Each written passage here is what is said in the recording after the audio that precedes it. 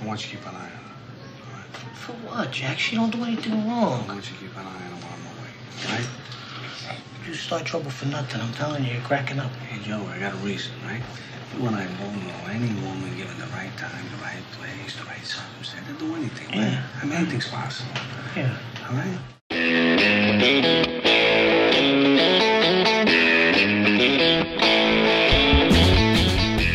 Hello and welcome once again to the Cine-Files, where we are continuing our exploration of Raging Bull. My name is Steve Morris. I'm a filmmaker and directing instructor in Los Angeles, California.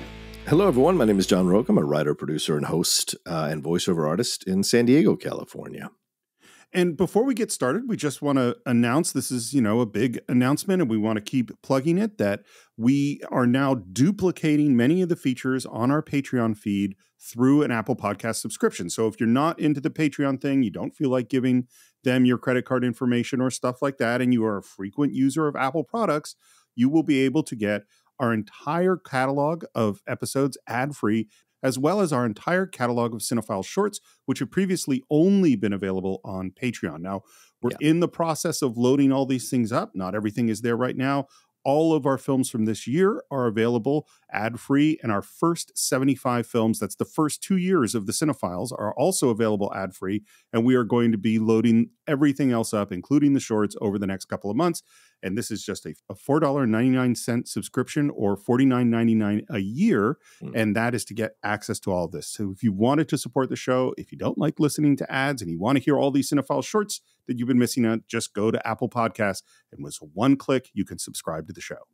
Yeah, and a lot of people have reached out to us privately and on DMs telling us how they're not 100% comfortable with going the Patreon route, which is totally understandable. Everyone's got their own way of doing things. Like everyone's got their preferred choice for podcast platform to listen to podcasts.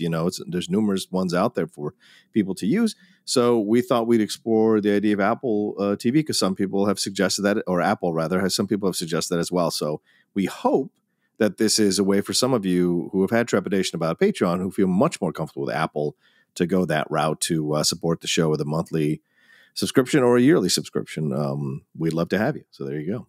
And to be clear, this isn't taking anything away from Patreon. We're still very active there. We're posting all the time. And of course, there are additional tiers on Patreon where you can get combined episodes. You can listen to our watch-alongs, which are exclusive to Patreon. And of course, join our advisory board and help plot the future of the Cine-Files. So there's still tons of stuff for you to enjoy at patreon.com/the Cine-Files. For sure. For sure. It's always funny, John, whenever we take these breaks, between recordings, because then I think more about the movie. And me too. The thought that hit me before we jump into things is that there have been anti-heroes in film before. There have been dark characters. There have been evil characters who are the main characters of film.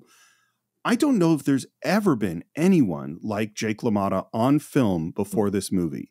And what's interesting to me is it's like, it's taking this guy who is not a person that I like. And it is not it's like there are all sorts of evil characters that I'm fascinated by. That's not what Jake LaMotta is. Jake LaMotta is this very real, human, difficult person. And what Martin Scorsese and Robert De Niro are saying is, it's saying this person is also worth your time. This person is worth it for you to spend a couple of hours with. And I don't know that we'd ever seen that on film before.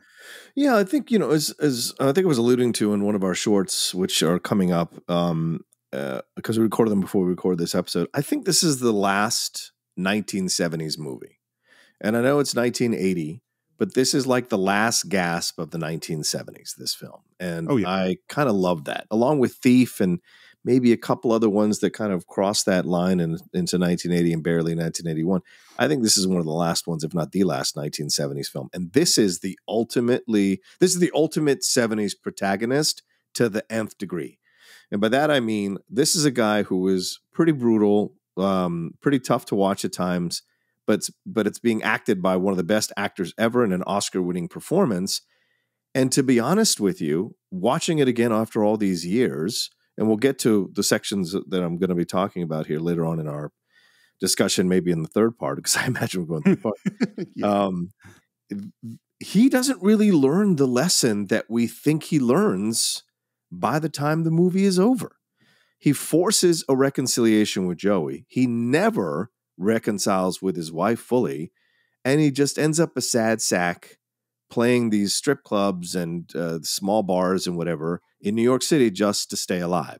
So in a way, I think beyond what you're saying that this guy has some value to watch, I think it's a cautionary tale of where our lives can go, and that not everyone in the movies and in real life gets to have this kind of resolution that you think they deserve, and that sometimes a leopard can't change his spots, but he can certainly smooth his spots over a little bit just to be palatable. And as you said here, like you took some time between this to kind of think about things more.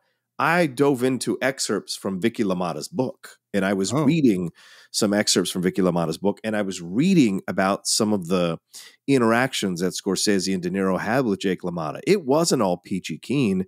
And according to Vicky, like they didn't like Jake coming to the set. Jake was making an annoyance of himself a lot of the time when they weren't using him to teach De Niro how to fight.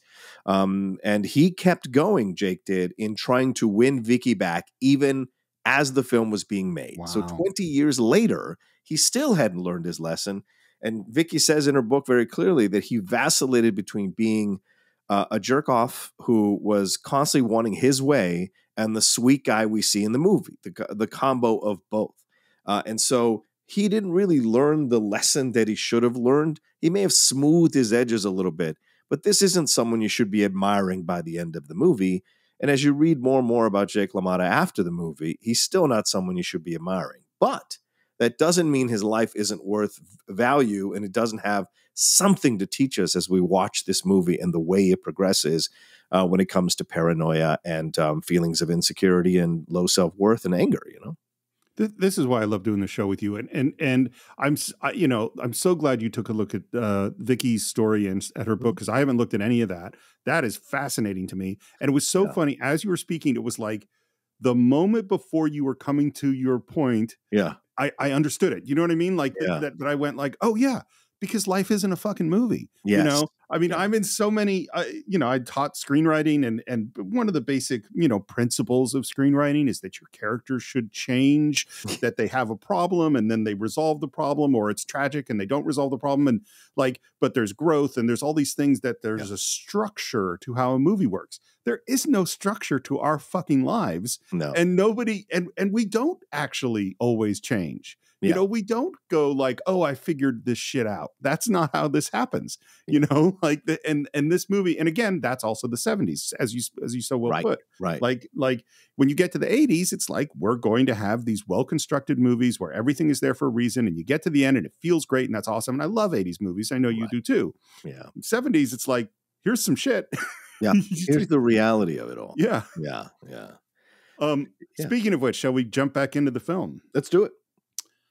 We don't always plan exactly where we're going to break our parts, but I'm really happy about this one because where we're jumping back in is Jake LaMotta fighting Sugar Ray Robinson. Yeah. You can see the contrast in their styles. The speedy Ray Robinson up on his toes, the dancing master, LaMotta the brawler, moves in, right-footed, close to I want to talk about the actor playing Sugar Ray Robinson. Because let's do it, because I had thoughts on that as well, please. He's unique in film because he has no lines. Mm-hmm. He's like, I don't know, symbolic of something. He's like iconic in a way, like beyond human in some sort of way. There's almost a mystical element to this character. The actor, by the way, is Johnny Barnes, and he says that Sugar Ray Robinson was his hero since he was a kid, and that people came up to him as a kid and told him, someday you will play Sugar Ray Robinson. I don't know if I believe this. It just sounds so bizarre. People called him Baby Ray. Yeah. And when his family lived in Harlem, the Robinsons were nearby, and he had met them. Wow. He was a boxer. He sounds like he frequently boxed just to support his drug habit. And he went through a very complicated life, including wanting to play Sugar Ray Robinson again, which never happened. What's your feeling on him in this film? Yeah, I thought about him more as I was watching the movie. Again, these are the things about getting older and becoming more seasoned as a movie watcher, but also doing our show. You're trying to pick out things as you're watching a movie that you normally maybe wouldn't have picked out or might have gone by you. And I've always been struck by him in the movie because, as you say, he never says a word. And you see him speaking sometimes to his cornermen, but we don't hear what they're saying. But but he has such an interesting face. And I would say Sugar Ray Robinson in real life is better looking than this actor. But I think what they were trying to show is this actor is LaMotta's comeuppance. He is LaMotta's punishment in essence. And so what you see there when LaMotta beats him the first time, he is on the come up, right? He is going to be, he established himself. He's on his way to the title. But they actually fought 6 times, and six. Wow. Robinson is 5-1. He beat him 5 times out of 6 times. So, and the most brutal being the, I think, second or third to last fight that LaMotta fought there in St. Valentine's Day Massacre. And the way it's portrayed in the movie, which I know we'll get to later on, is pretty extensive and brutal. And then I watched the actual footage, which is on YouTube, of that round. They have that round on YouTube, and you can see it, and it is just harrowing what LaMotta was able to survive. And at the time when that fight happens, it's LaMotta messing stuff up with Vicky. It's LaMotta having beaten up his brother. So it's LaMotta coming to the end where even he hates himself so much that he doesn't want to even win anymore. And Sugar Ray sees that, and the way it's shot, the way he is with the you compare that to Stallone slowing down Mr. T before he launches those punches in the first movie, in the first fight in Rocky 3. Remember, he takes that moment when, Rocky's like hanging on the ropes, barely standing, and Stallone focuses the camera on Clubber as Clubber winds up to drop the bomb to knock out Rocky there and knock him out of the fight in the second round. Similarly, here in the movie, in that last fight, you see Sugar Ray's hand hang in the air above the light there behind, with a light glowing behind it, and then delivers the brutal blow to LaMotta. Doesn't knock him out, doesn't knock him down, as he reminds us, but he gives the punishment to LaMotta that has been well-deserved. And so I think Robinson appears at certain times in the movie to be a person who administers punishment on LaMotta for his transgressions and for his sins. So the way he's almost elfish-like in his look, slightly demonic in his look.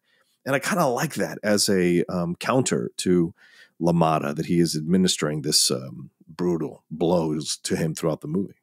You know what's interesting is that I think this is, in general, is a very real-world feeling film. Like the way the characters talk, the way we exist in the world. It is very like on the streets and real. Yeah. Except when it's not. Because what it's not, and I think these examples you're bringing of the fights with Sugar Ray Robinson, we go to a completely artistic realm. It is experiential. It is symbolic. It is all these other things. And I think part of the mix between the artistry of the filmmaking and the realness of the filmmaking, and the same with the acting, is what makes this one of the great films. And I should say that every one of these fights, and this is just, this is where the genius filmmakers exist, where the not genius filmmakers don't exist, which is that most people would go, my job is to film this fight. And so they would fight. Right. That's not what Scorsese is doing. Every single fight has a different visual concept. It is approached in a different way stylistically. And so every fight has different lenses, different angles, different cutting styles, different uses of slow motion or fast motion or freeze frames or whatever. This fight is mostly shot with wide angle lenses. So you get a big sense of space. And not only did he use wide angle lenses, but he actually extended the ring. So the ring is much bigger than a normal boxing ring because he wanted this sense of size. And this is why we go, like, they went to shoot for 5 weeks for the fight scenes, and it took 10 weeks because of the particularness of how they wanted to do this. I want to talk a little bit about the sound design. Sound design in this movie is amazing. Yeah. The sound guy is Frank Warner, who also did Close Encounters of the Third Kind. He did Rocky. He did Taxi Driver. And he sounds like a mad genius. And he would frequently, he's bringing all these sounds to Scorsese. And Scorsese's like, well, what is that? Where'd you get that? He's like, I'm not telling you. There's animal sounds in here. There's gunshots in here. There's all sorts of sounds that he's mixing together and doing it in a different way for every single fight, for every single punch almost. There are different sounds. Yeah, I love it. I catch it because it's very reminiscent of that cockatoo in Kane, So when you hear that loud noise, animalistic noise or scream coming through in certain moments, it's to add to the horror of what's happening, right? Yeah. And to the brutality of this. And remember, again, this is Scorsese at a time coming out of this addiction, right? What do people talk about when they're coming out of addiction? The demons, the noises they hear, the visions they have, and the feelings that they encounter as they're coming out of addiction in their darkest moments. And so when you're seeing the way he's portraying boxing here, it is not glorified. It is not in any way, shape portrayed to be something that is noble or heroic and that you'd want to do. It is brutal. It is bloody. It is rough. It is,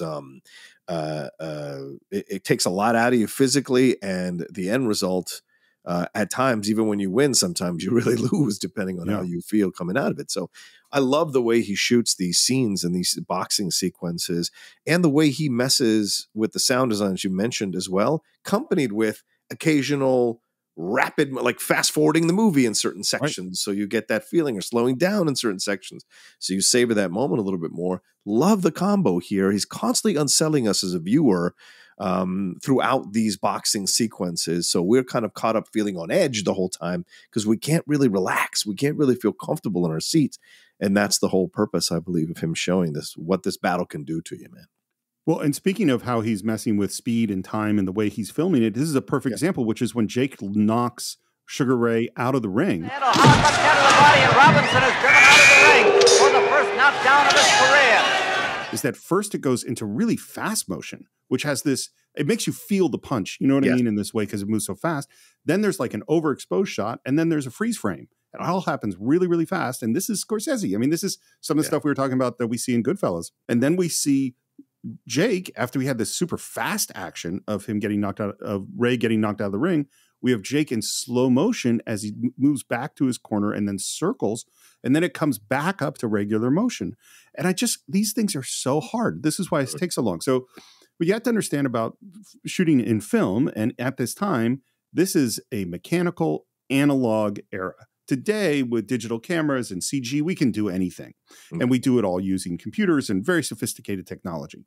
Here, they are manually slowing down and speeding up the rate of the film moving through the camera. So there's a guy doing that. And then you also, because, and this, I'm not a cinematographer, this is not my area of expertise, but slow motion has different exposure levels than fast motion. So as you change the speed, you also have to change the aperture of the lens. Otherwise, things are going to get darker and lighter as you speed up and slow down. And so there's also someone who is changing the aperture, and there's someone who's adjusting the focus because we're moving closer and farther away from Jake. And all these are happening mechanically. And then this is the thing they said, and this just seems crazy to me, was there was no way for them to monitor what actual speed the camera was at what point, what frame rate. And so the way they judged how to adjust the exposure was by the sound of the motor that's running the film through the camera. So as he hears it speeding up, I don't remember if it's opening or closing. I think if it speeds up, that you have to open up the aperture because there's less time to expose the film. And then as he hears it slow down, then he closes down the aperture, and it has to be in sync. That's so hard. It's just so hard to do that it just blows my mind, you know? Yeah. That's a lot of work, man. Yeah. It's great. Well, and this is where I go, this is why it goes from 5 weeks to 10 weeks. Yeah. Because Scorsese has this idea, and then they have to execute that idea. Judge Murphy, 7-3, LaMotta. LaMotta has won the fight. And that's Robinson's first loss as a professional. I like that Scorsese keeps has a shot of him speaking to his cornerman and then looking back over his shoulder at Jake. There's no respect. There's no kind of like, oh man, I feel bad. He's more pissed off. He's more feels like he's gotten screwed over. And so I kind of like that this is a thing that can't be beat. This is the thing that will give you nothing and will keep coming back for you over and over and over again to administer his punishment on you. So I kind of appreciated that with him, that there was no like levels and vulnerability and all this kind of stuff going on with Sugar Ray. He's just a mission. He's on a mission to destroy LaMotta, you know? Well, this is the thing about Sugar Ray as portrayed in this film. And as you said, it's like, this isn't, and I don't want to get into like the racial issues of it. I think there's certainly people that can analyze it in ways that would be complex. But the fact is, he is not treated. He's treated as a demon, as you said. He's treated as an entity. He's not treated as a human. You know, right? That is not the purpose he is serving in this film. Yeah. We're back to Jake and Vicky's place. He is lying in the bed. The camera is shooting past his feet as she opens the door. She's in a nightgown. It's daytime. I think this scene is it's amazing in a completely different way. Come here. You said never to touch her before a fight. Which is true. Jake really didn't have sex before fights because he thought it made you weak. Women weak in legs. Yeah, exactly. And he says, Come here before I give you a beat. What I found fascinating is there was this time where violent language towards women was just accepted, you know? Yeah. Like think of the honeymooners and to the moon, Alice, you know, like he's literally physically threatening his wife. And that is the funny line that people quoted from the TV show, you know? Yeah. So I will ask this question. I already kind of know what your answer is going to be, but has he given Vicky beatings in the past? I don't know at this point if he has. And I think this is just playful banter at this point until we see the beatings come up in the film, right? So we don't know. If you're watching this, you don't know the history of these two. That's like a playful little exchange, right? I mean, listen, the lady out on we have fun joking about that as well, you know, like she was always talking about wanting to eat my cheeks off my face and things like that. Kind of like you see in Punch Drunk Love, right? Right. I want to take a hammer to your face. Those are playful exchanges when you both understand that there's no real, you know, threat behind it. And so to me, I found this to be an ironic exchange considering what's coming up later in their relationship. And people need to remember, Jake was 24. She was 16 when they got married. All right. He got her pregnant. So this was a very interesting life. And having read some more stuff on Vicky, I mean, she was 14 when she was raped, and she was always kind of beholden to men in her life. And her father, at one point when she was getting attention from men, her father shaved her head bald so that she wouldn't be getting that attention anymore. So this woman was very abused by a number of male figures, older male figures in her life. And so getting into a horribly codependent, abusive relationship is not surprising. And so having Jake be in that moment and having her come out, and look, Scorsese, you know, he's shooting her in a virginal way. The light is behind her. She's in this white, beautiful sheer gown. She's kind of getting a come hither stare as half of her face is covered by the door. It's very sexy. This whole scene is very sexy amidst the brutality. And he's the champion, or he's just beating Sugar Ray Robinson right now, not the champion, but he's beating Sugar Ray. So this is kind of like a high point in his life. So this scene carries some weight to it. But even this scene is not 100% like, oh, wow, I really care about their story, right? Because as you said, Jake jokes about beating her, and then later he rejects her and then goes in and pours cold water on his private area so he doesn't get too erect, you know? So I want to go back to this line because I agree with you when he says, "Come here before I give you a beating," that this is a joke. That he's not seriously threatening her at all. Right.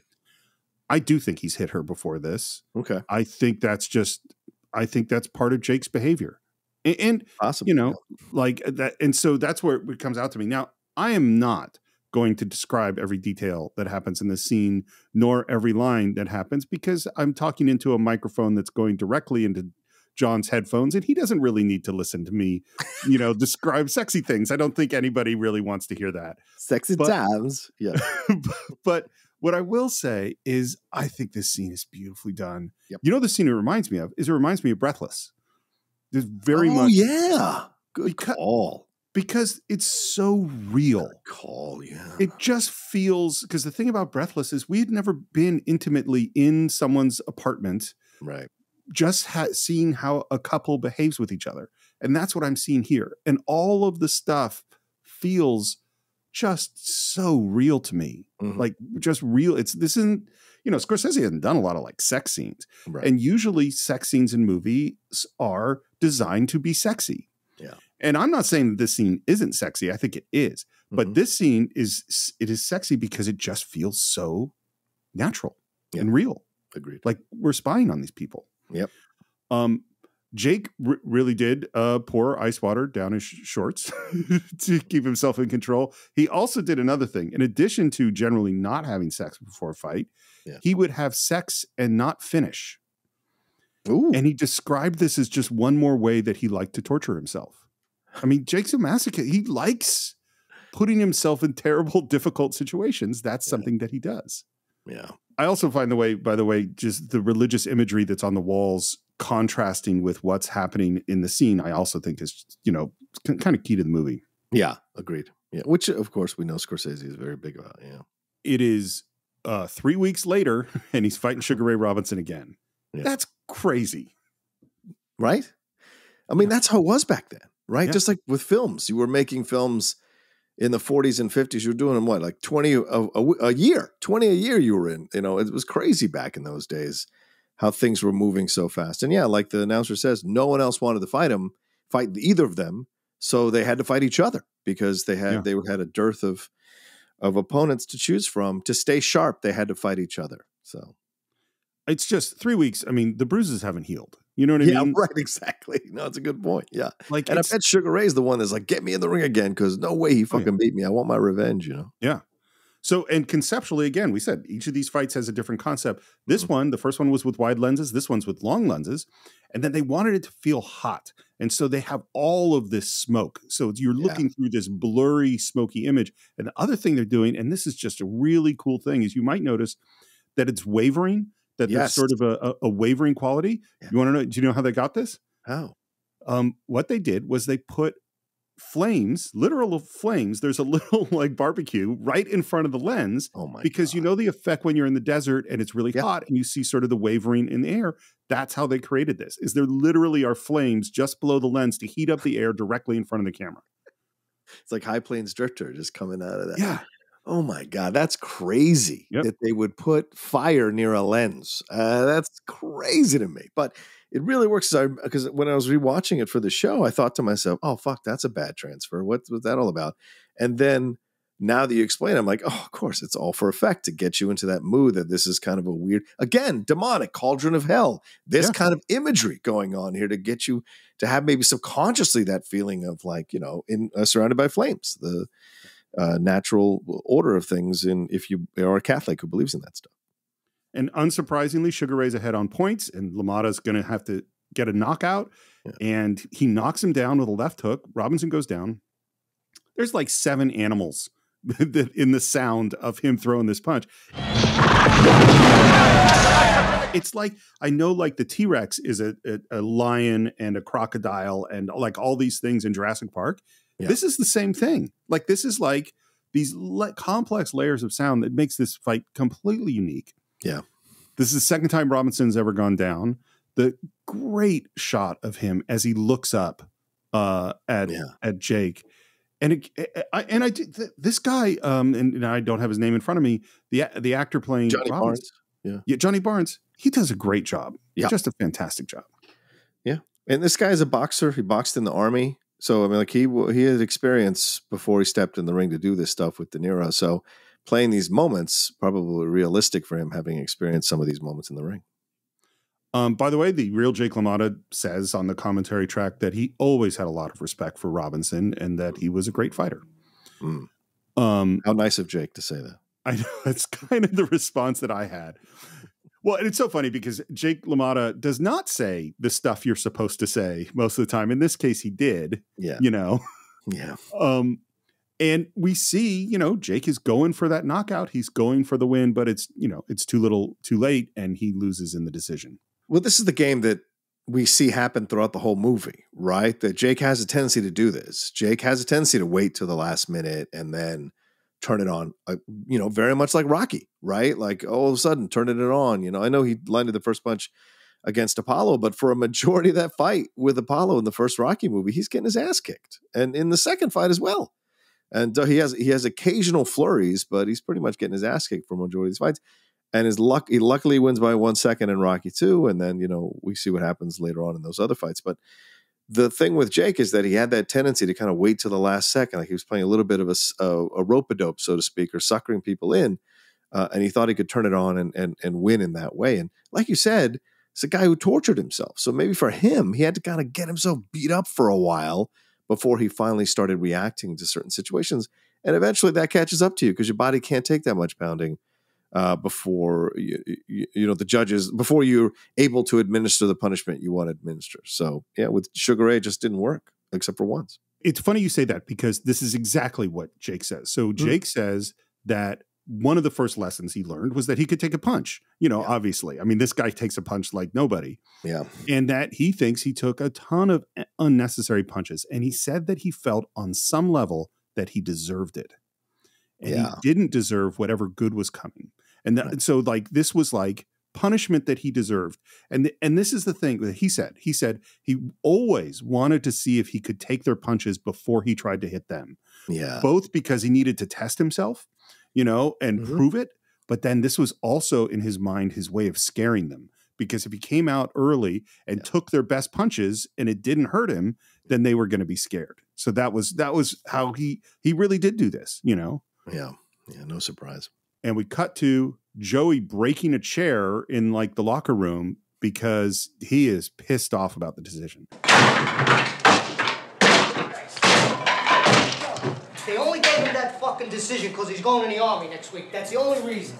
I knocked him down. I don't know what else I got to do. I don't know what I got to do. And there's a real plaintive, lost tone, I think, in his voice. I've done a lot of bad things, Joey. Maybe it's coming back to me. What do you think about that line? This whole scene is a critical scene in the movie. It's a fulcrum scene, in my opinion, because one, he's just lost to Sugar Ray in a way that he thinks is controversial. Certainly Joey does by smashing the chairs and getting all emotional and stuff. But Jake he's like half smiling about it all, like almost like, you have those moments where you're outside your body in certain experiences and you're almost looking at yourself experiencing the thing, and I think this has an element of that to it, that he's kind of contemplating his life in a way and saying, oh yeah, I've done a lot of bad things, Joe. Maybe I deserve this. Maybe I'm a jinx is what he says. Maybe I'm not destined to win this thing. And for all his efforts of trying to win it his way, he also has a very strong self-destructive impulse. And having, dealt with my own, I know what that's all about. So when he's saying like, maybe I'm a jinx, maybe I'm never going to make it. Maybe those are the narratives that a lot of people tell themselves that keep them from success or can endanger them achieving success for sure. But he's got that moment. He's almost kind of like resigned to it, so to speak. And he has kind of this smile on his face, which I think is fascinating in the midst of all this. And then he tells Joey to take Vicky home because Vicky wants to come in and stuff. So again, this is an important moment because later he's going to accuse his brother of having sex with his wife and stuff. And so he's lost in that thing. So, but then Marty moves the camera to focus on Jake's hand in the ice. And I was looking at it, thinking to myself, like, and Jake is looking at himself in the mirror. And certainly I've had those moments in my earlier days and earlier times in my life where I could not understand why I had all this rage and why I had all this self-hate and low self-worth. And when everyone around me and my family was like, we love you. But for whatever reason, I was born with this and experienced certain things at a formative age that wrecked me. And so made me like, really kind of hate myself in a lot of ways for a lot of years, and would have those moments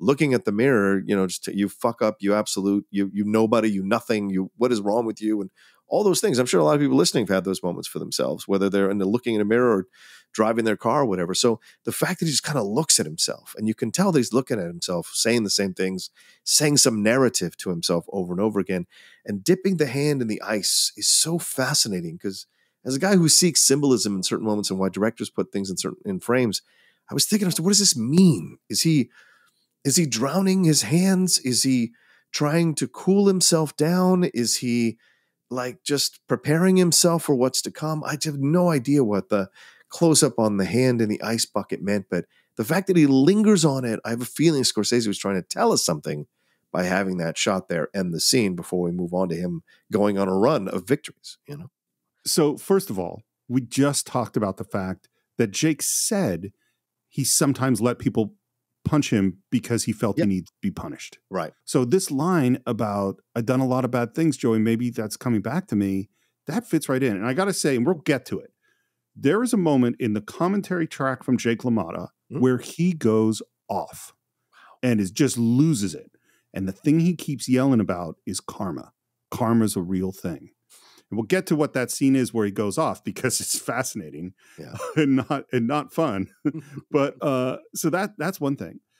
I I think this moment of looking in the mirror, remember, De Niro looks in the mirror in Taxi Driver in one of the most important moments of the film. It's true. And his hand in the ice, water is extremely symbolic in this film. Yeah. The first shot that we really get drawn to with Vicky is her in slow motion, bouncing her legs in the pool in the water. Of course, we can interpret this all sorts of ways. But for me, water is about cleansing. Yeah. You know what I mean? There's a religious purification of it. And I think it is the purity of Vicky, in some ways that he sees this young, beautiful, blonde, it's not exactly that she's innocent, but I think there's a, this is someone who's literally battling their demons. And I think he feels that this was for something bad that he had done. And that is why he's lost this fight. And now he's cleansing his hands in the ice water and looking at himself. I mean, I think these are the battles. And it's funny, there's a moment in Taxi Driver that I was always fascinated by, which is that he's sitting with all the drivers and they're eating, and then someone drops like an Alka-Seltzer into a cup, and Travis just zooms in on that and just stares at that and disconnects from everything that's going in the room. Yeah. And this is where when Scorsese was talking about that, he said, I wanted to show people how I see the world. And this is the same moment of him look at the ice in the hand or Vicky's legs, whereas there's just this hyper focus and there's this intensity about just being in a particular moment. And I've totally had this where you just get pulled into a thing, disconnecting, at a party, surrounded by people, and suddenly you're just drawn into a moment. I think these are very important moments of the film. Yeah. It's Jake LaMotta versus Zivik in Detroit, 1944. And now we're going to see a whole bunch of fights, mostly in still frames. Yeah. And it's sort of a montage, and it's intercut with home movies that are suddenly in color. Yeah. Which I think is an amazing choice. And this came from the fact that Vicky gave Scorsese her home movies. They really had movies like this. And so Scorsese goes to the DP, Michael Chapman, and says, I want to film something like this. So we get 16 millimeter old color film camera, and Michael Chapman starts filming things. And what he said is he couldn't shoot them badly enough to make them look like home movies. They kept being well framed. Good. I'm sorry. I was too good. I couldn't give it to you. So he goes to Marty and he says, Marty, you got to film this. I can't do it. I can't make it look amateur enough. And so Marty goes to film them and they look too good. And so what they did was they went to like the Teamsters and they went to the craft service guy. They kept handing other people the camera that were amateurs. And that's where this came from, which I think is hilarious. Yeah. By the way, they were so good that the real Vicky, when she saw them, she kept confusing herself for Cathy Moriarty. She couldn't tell which was the real ones. Wow. And which were the ones that they made for the movie. The other thing that they did, because then they have to age the film. You have to make it look beat up. So first they desaturate it and they do all this stuff kind of in post to mess up the film. But then they go to the person who cuts the negative. And this is, so the last stage of making a movie is you actually have to conform what you're working on when you're editing. You really are cutting film with a razor blade and taping it together in order to edit your film, right? Well, eventually you have to go to the negative, the original film, because your rough cut, your work print that you've been using, it's all beat to shit at this point. So you have this pristine, perfect negative of the original filming of the film. And you are going to go through and cut the negative to conform to the edit, right? And the way you do this is it's once you do it, you can't undo it. There's no undoing this process. So this is the film, right? Yeah. So any mistake you made, any piece of dust, any scratch, that is permanently on the film. There's no computers to fix anything.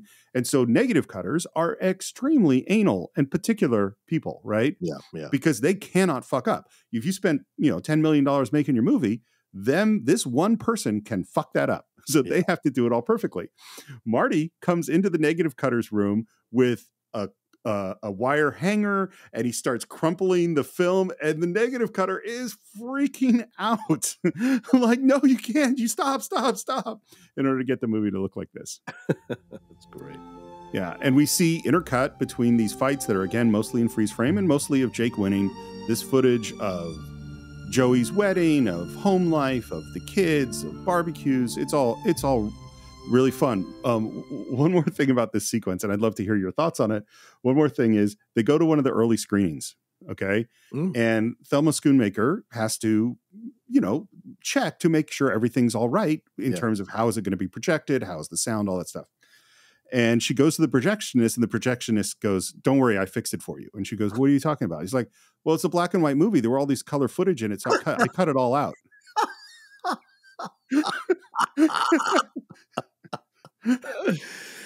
Oh man, people, man, people. Right? So what do you think of this sequence? Oh, I love this sequence. I think it's great because also listen, you can't make a film where the protagonist is so terrible that the audience doesn't connect, right? It's always a danger when you're showing a protagonist that isn't strong. So you've got to humanize him. And I think this whole entire montage humanizes Jake a little bit for the audience so that you can sense the tragedy of the end there near the end when he's going crazy in the jail cell. You have to care about the guy. You have to actually feel some sympathy for the guy. So there are some sweet moments between him and Vicky in some of these shots. And of course, in retrospect, when you watch the movie, it's almost like, oh no, you don't know what's coming, right? But when you're watching it the first time, I think it's just about humanizing and getting, and you don't have to do exposition. Joey got married, Joey had kids. So we're moving on from all of that. And we're jumping a lot of years. Plus we're showing in really stylistic, well shot ways, these montages of the fights that are like in still frame that like you would see in a 1950s newspaper, right? Yeah. Like the perfect shot, having flashbulbs go off. So all of that mixed in, I think is a really smart way to do a time jump that fits the movie, but also humanizes your protagonist just before we're at to send him off the edge over the next few minutes of the movie. And so I think it's a really smart move by them. And the one thing Vicky LaMotta, in reading the excerpts from her thoughts on the movie, she said that she saw the movie 6 times, by the way, 3 times with Jake, including the premiere. And she said that the only problem she had with the movie, because she loved Cathy, she thought Cathy did a wonderful job with her. She said that I wish the movie had shown more of the positive aspects of our marriage, that it wasn't just him beating me 24/7. There was a lot of positive stuff that happened. And by the time I left, it just was the positive stuff was ending. And so it was the right time for me to leave. But she felt that. And so this is a way to kind of show that it wasn't all just beatings and terrible things, that there were some nice moments between them there and how they established their relationship. So it's a smart move. It gets the job done enough so that when things start to happen as we go along in the movie, you're connected to this relationship a little bit more, Well, I mean, there have to be positive things. Yeah. If they're not positive things, why would you don't stay? Like the whole, and having sadly witnessed a few abusive relationships. Yeah. I see the positive thing. The positive things are frequently really positive. Yeah. Over the top positive. Which is why people stay. Yeah. Yeah. Yeah. It's we're in the Bronx. It's New York, 1947. We're at Jake's house. He comes down the stairs looking a little heavy. Yeah. And he is pissed. Don't ever do that Gennaro bullshit again. No more deals like that. You hear what I'm saying? What are you talking about? What am I talking about? Look at that. 168 pounds. And the problem is he's at 168 pounds. He's got to get down to 155, 13 pounds quickly. You're the one that told me you could get down to 155 pounds. Where'd I get it? Would I pull it out of the fucking air? I don't know if I'm gonna make it down to 155. I'm lucky I make it to 160. And on top of that, you signed me for a fight at 155. And if I don't make the 155, I lose $15,000. That's right. Oh, you're supposed to be a manager. You're supposed to know what you're doing. We have, by the way, Lenore, Joey's wife, who's played by Teresa Saldana, is here in the scene. And what she says, she's also on the commentary track. She says that De Niro and Pesci, they were pretty much in character all the time. Oh, God. And so that meant, they set the tone. So that meant that she tried to be pretty much in character all the time. What are you worried about? What's the biggest thing you got to worry about? The I'm weight? worried about the weight. You worried about the weight? What are we arguing about for? I just said the weight. Okay, let's say you lose because of your weight. Are they going to think you're not as tough as you were? You're not the same fighter? Good. They'll match you with all those guys that were afraid to match you with before. What happens? You'll kill them. I love the way that Joey lays this out for him in this scene. And in the midst of this, Jake asks Vicky for a coffee. And she says, "A minute." And he goes, "Please bring me a coffee." I've witnessed abusive relationships. Yeah. People that don't realize that you cannot magically make coffee appear, or you might be in the middle of doing another thing that you can't stop at that second, and they're just Right. giving the coffee. That just pisses me off. Yeah. Please, honey, bring me the coffee. All right. Oh, Yeah, boy, how long I gotta wait? are you listening? Now let's say you win. You beat De Niro. Yeah. Which you definitely should beat him. Right? Yeah. Right? Yeah. They still got to give you a shot at the title. You know why? Why? Because the same thing as before. There's nobody left. There ain't nobody around. They got to give you the shot. You understand? If you win, you win. If you lose, you still win. It's a great explanation. Yep. You want to know how Marty Scorsese describes this scene, or what he relates it to? What's that? This is him talking to his agent as his agent tries to explain business to him. He's like, I see, they explain it to me. I never quite understand. They explain why the percentages and how I'm supposed to do it. And he's like, I just nod my head as if I get it. Even when you lose, you win. Yeah. You know, Joey's right. This De Niro's an up-and-coming fighter. He's good-looking, he's popular. You beat him now. Excuse me. What do you mean good looking? And the reaction. I'm not saying good-looking, I'm saying popular. If you win. What were you to say good looking? I didn't say anything. I'm just telling you Joey's right. What are you, an authority or what? Not thinking. Get out of here. It's just, you can feel the danger. Yes. Pop And up. because we've seen him obsess about tiny details. And she was just saying good looking in a way that he's a young kid, right? And she was saying how you're going to tear him up and whatever. It's a good move for you to do this. But of course, his jealousy, his paranoia, his low self-worth, low self-esteem, his anger, his psychopathy, whatever you want to say, now has him obsess about this one offhand comment from Vicky. Because I think at the end of the day with the relationship, Jake hates himself so much that it was fun to win her and flirt her and get her. Yeah. Now she's so good. And everyone talks about how nice Vicky was as a person. Everyone talks about how cool she was as a human being, despite all the abuse, despite all the shit she endured. She's a good-hearted person. So it only reflects back at him how much of a monster he is. And so she was a daily reminder that he is a monster. And so this is the thing that drives, I think, these moments where he's trying to take her down. He's trying to catch her in things. He's trying to find her hiding her ugliness from him in terms of behavior ways, because he wants to reduce her down so that they're equal, right? But he can't. And so he has to fabricate this shit. He has to be obsessed about little things and imbue meaning into those things that were not there so that he can have some measure of control in the situation. I think the point you bring up that's so important, and it's like intuitively I knew it, but I hadn't thought about it until the way you said it, which is none of this is about Vicky. It's all about Jake. Mm-hmm. It's all Jake's insecurities. It's not everything he does is Jake's insecurities. Yeah. And just to be clear, has Vicky seen Gennaro, and does she think he's good looking? I don't think she's seen him at all, and she even says that. I've never even seen a picture of this guy. I think for me, I think that's a lie. I think she did see him and was and thought he was good looking. Well, you got a guy who's going to beat the shit out of you if you say the right thing. Of course, she has to say I haven't seen him. Well, she also shouldn't say he's good looking then if she knows he's gonna beat her up. Why you even let obviously that? Well, and people shouldn't be beaten up for thinking someone is good looking. Of course not. I mean, you know me. Like I'm not a jealous person, and Karen and I, when we were together, would constantly say like, "Oh, that's a good looking person. That's good." I don't care and the reason for me is like, no, objectively, that is a good looking person. Like denying that the person is good looking is irrational. Right. But this is how I look at the world. Person. Yeah, exactly. So he sends her out. Obviously, he's upset. And then Lenore, Joey's wife, says, She didn't mean nothing. Well, it's true. Now, this is an improv. Again, Marty, because there's a lot of improv in this set. Marty. Yeah. And Marty said to her, look, if you feel like chiming in at some point, chime in. And Teresa Saldana, that actress, did feel bad for Vicky at this moment. And, was like, look, we're the two wives. I kind of took her side. Yeah. And man, the look from Joe Pesci when she chimes in is fantastic. Yeah.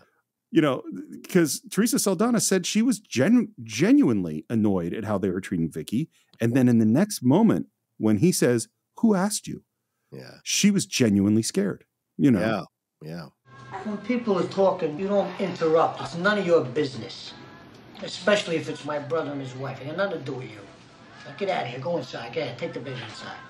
I mean, we see this. We've seen this portrayed in numerous Italian portrayals of families. I'm not saying it's across the board a generalization, but we've seen this in movies, right? Like when Sonny was trying to chime in, you know, and in the relationship with Connie and Carlo, it's his mom, the Godfather's wife, who was like, Sonny, don't, it's not your business. Don't interrupt. It's between.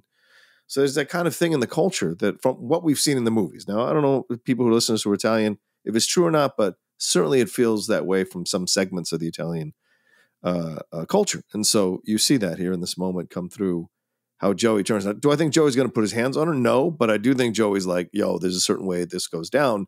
You don't chime in. It's not your business. You know?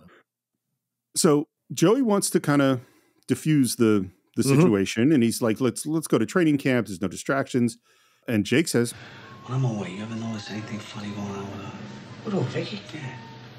Like what? What do you think I mean? So one of the ambiguities of this film that I don't feel is like, it doesn't seem ambiguous to me. Like I feel like we don't know what Vicky has done or not done, you know? Okay.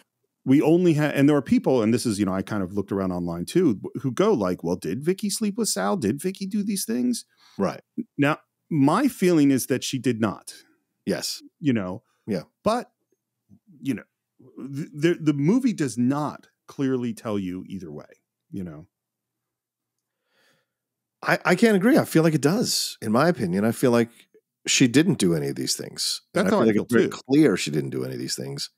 And that it's all Jake's paranoia that is fueling these feelings, you know, because we don't see her except for one scene. And her defense is like, I just want to get out of the house. This fucker puts me in a cage. I'm a young girl. I want to enjoy my life. And she's not going out like, you know, sleeping with anybody. She's just doing her thing. So the way the movie portrays, I think, is that she actually is, you know, been very clean and it hasn't been an issue. And that it's all in Jake's mind. So that is 100% how I feel too. But when I looked around and I see there are a lot of people who actually wonder about this. So probably men. I'm sure. Men. Yeah. When I won't know any woman given the right time, the right place, the right circumstance to do anything. Yeah. I mean, anything's possible. Yeah. All right? Well, you're right. No? And I'm just like, well, yes, anything is possible. And but there's just this weirdness of like, you have no, you know what I'm saying? It's just like, come on. Oh, no, of course. But he has to say that because he knows he would. That's the thing. Right. He puts his negative behavior on her. He can only see himself in the world. He can only function through his own prism. So he thinks everyone else is capable of doing terrible stuff just like he is. He has to believe that so that he can, you know, have some semblance of one-upsmanship on these people in certain situations. Because Jake is a very arrogant, conceited, judgmental person. For a guy who does a lot of terrible shit to people, he's very elitist in a way. You know, I don't want to be with the mafia. I'm going to do it my way. But here he is controlling this young girl and making her fear for her life at times. Well, to say that Jake has double standards is like an understatement. I mean, he's all over the place. Just talking about a guy. So what? She was talking on your behalf. On my behalf. She was talking about a pretty kid. She's saying he's good looking. What are you talking about? And I love Joey's line, and it also is predicting what's going to happen. He says, so you make him ugly. What's the difference? Exactly. And then Joey says, hey, why don't you go make up with her and we'll take her out and you have a nice, you know, wine and diner before you would go. And then as Jake goes to say this to Vicky, he says, listen, don't, if you tell her now, put it on the side. Don't say nothing in front of Lenore. Because I'm not taking her. And I'm reminded of the, Saturday night at the Coppola was for wives. Friday night was for girlfriends. Yeah, exactly. Like, and because, the double standard of like, yeah, of course we can be married and have our girlfriends, but if she says anything, you know, that's big trouble. And then we see what we're going to see later in a more disturbing way, which is Jake goes to the other room. The babies are there. Lenore's there. And he tries to kind of kiss her. And she is obviously pissed, Yeah. And then he gets sort of on top of her And then she starts to laugh. You know what I mean? It's like he persuades her. Right. But in a way that's forceful. Yeah, right. Exactly. Which is what he does even at the end. Yeah. So I don't know that this guy learned a goddamn thing by the end of the movie, you know? Yeah, I don't think he did. He learned some lines from Shakespeare and how to do the monologue from On the Waterfront. Well, I'm saying all this because as you did, like I went and read some people's analysis, and some people like he learns, he's grown as a human. He's advanced himself. There's retribution. I'm like, what are you all talking about? He's still the same hard-headed loser that he is throughout the movie. At the end, you just feel sympathy because he's old and he's overweight and he's lost the connection with his brother or whatever. But, you know, he forces the resolution with his brother. Joey at the whole time is like, get off me, get away. I don't want to do this, blah, blah, blah. But Jake won't let him go. That's him forcing himself on Joey. There is no difference. There's no difference. People need to understand that. You don't get to seek closure because you want to get closure. That's not how it fucking works. You go to the person you seek closure from. You request the opportunity to have closure. If they say no, guess what? You fucked. You shit out of luck. And so you're just going to have to come to terms with it on your own. If you force the closure to happen, you've learned nothing, not a fucking thing, because you've been selfish yet again to get the closure that you want. So even this moment is a microcosm of what's going to come later. He's a guy who forces people to try to meet him in a certain place. And if they can't, he gets upset about it. And as Vicky LaMotta says in her book, this behavior continued all the way past Raging Bull, the movie coming out. So he didn't really learn much lessons from this whole situation and even the movie. You know? Well, that scene is fascinating. Obviously, we'll get to it, but he doesn't say, I'm sorry. No. Good evening, ladies and gentlemen. It's great to be back at the Copa Lounge. What a great audience. Come on, lady, laugh it up. I laugh when you come in. We are back at the Copa, and it's just so strange to be at the Copacabana in this film in the late 40s when we were at the Copacabana in the late 60s in the other film, you know, in Goodfellas. And there's a comedian there. It's Bernie Allen. He's making the jokes. And then he says, I'd like to introduce the world's leading middleweight contender, the Bronx Bull, the Raging Bull. Let's hear for the great Jake LaMotta, ladies and gentlemen. Stands up and he waves. And it's just so weird that, because it's not just that Joey brought his girlfriend. Yeah. It's that Jake brought his wife and Joey brought his girlfriend. Right. That's fucked up. Yeah. But here he is worried about her cheating, or Jake is worried about her cheating on him, but he is quite all right with Joey doing it. So again, the patriarchal approach to relationships. I can cheat, but you better not cheat. And it's like, that's such bullshit. You know, when you see that, and it still goes on to this day. There are many men who are suspicious of their significant others in straight relationships who cheat on their own wives and girlfriends and significant others, but get super paranoid or super fucking upset if they were to do the same thing. And it's such an arrogant misogyny, you know, when you see that from certain men. So, and you're seeing it here. You absolutely see it here. Vicky gets up says she's going to the bathroom. And she goes right to Sal and kisses Sal. And again, we're in this, the camera is pushing in on them as Jake watches, and we're just in his perspective. Sal comes up in slow motion towards Jake, offers a handshake. What do you think about the way De Niro shakes Sal's hand? Oh my God. It's very kind of tossed off, you know? Yeah, it is very limp. It is not a respectful handshake. And then we're at the moment, like, and De Niro, Scorsese loves to do this, which is we see Sal actually reach across Jake's face, I think, to shake hands with Joey or something. But Jake's face stays in focus, you know, and it's just all of these little touches he does. And we mentioned that Tommy Como's there. And again, it's that weird slow motion, interesting angle push in on Tommy from Jake's perspective. And there we have Nicholas Colasanto. Coach. It's Coach. I mean, it's just, what's so funny. Yeah. I had watched Cheers, I'm fairly certain, before I saw this movie. Yeah. Okay. Yeah. Fair point. I'm sure. You know, and so seeing him in this context, after seeing him, loving him in that context, is just, Yeah. How it do you makes it feel even about more of a loss because he's so good in this role. Yeah. You know, he's playing a mafia guy and he is completely believable. So that when you see him as coach, which is this bumbling, good-natured older guy at the bar and Cheers, you're like, this is a really good actor who I should have seen in way many more things. And so the fact that he died, which I would argue is kind of young, I think he was in his 60s, it's a fucking shame. We lost more time with him where he could have been in a number of these feature films through the 80s and 90s and delivered even more memorable performances, you know. And from what I've learned or what I read about him is that he struggled. I mean, he was a working actor, theater director, but you know, like it was always a struggle. And what's so funny is Cheers premieres in 1982. It's only a couple years after this. Right. You know, like, and I agree with you. I think he's fantastic. I think he's like, in a weird way, a precursor to Paulie Cicero. You know what I mean? Like, oh yeah, kind of. Yeah. He's got sort of that sort of quietness to him. He's not aggressive about it. I think he's absolutely fantastic. Yeah. Sal brings Vicky over to Tommy, and one of the interesting choices he made, the film is in slow motion, but the audio is in normal speed. Right. Which is one of those choices that shouldn't work, but it totally does. And of course, Jake is just studying them. And it's also, we say hello to Charlie, which is Charles Scorsese. And this is the first of the major movies that he acted in for his son. Yeah. Yeah. And they make jokes about Jake as she goes away. And then Jake essentially interrogates her. What were we talking to Sally for? And he asked me if Joe was there. I said he's over there. And he said Tommy's over there wanting to go say hello. And I did. Are you interested in him? It's so, man, I'm sure you've had the conversation with a person who's kind of gone around the bend.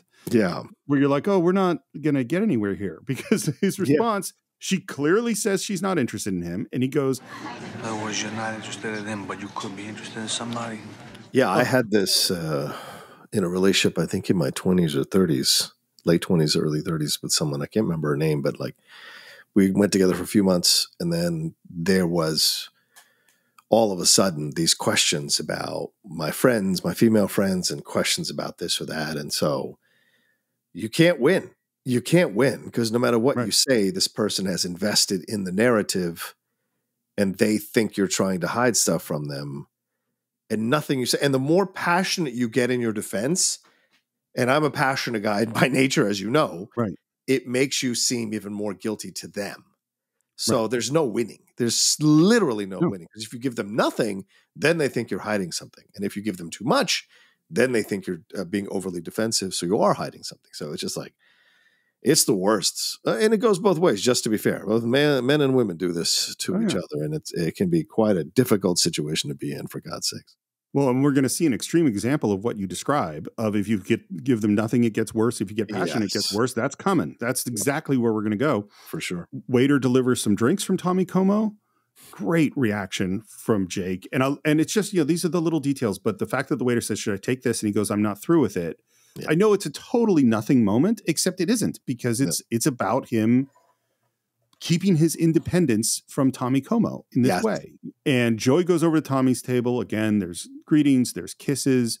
And Tommy raises his glass and points to it. Jake toasts back. They gesture for him to come over. And finally, Jake is going to have to go over to that table. Yeah. I love the little bit of guilt that he drops back on is that Tommy starts with. You never come around anymore? You can't even make a call? What is it? Oh, I'm busy. I'm going away fighting. I'm busy. Busy. Look at him taking me seriously. I'm only kidding you. What a fucking kid. He wasn't only kidding him. No, of course not. Yeah.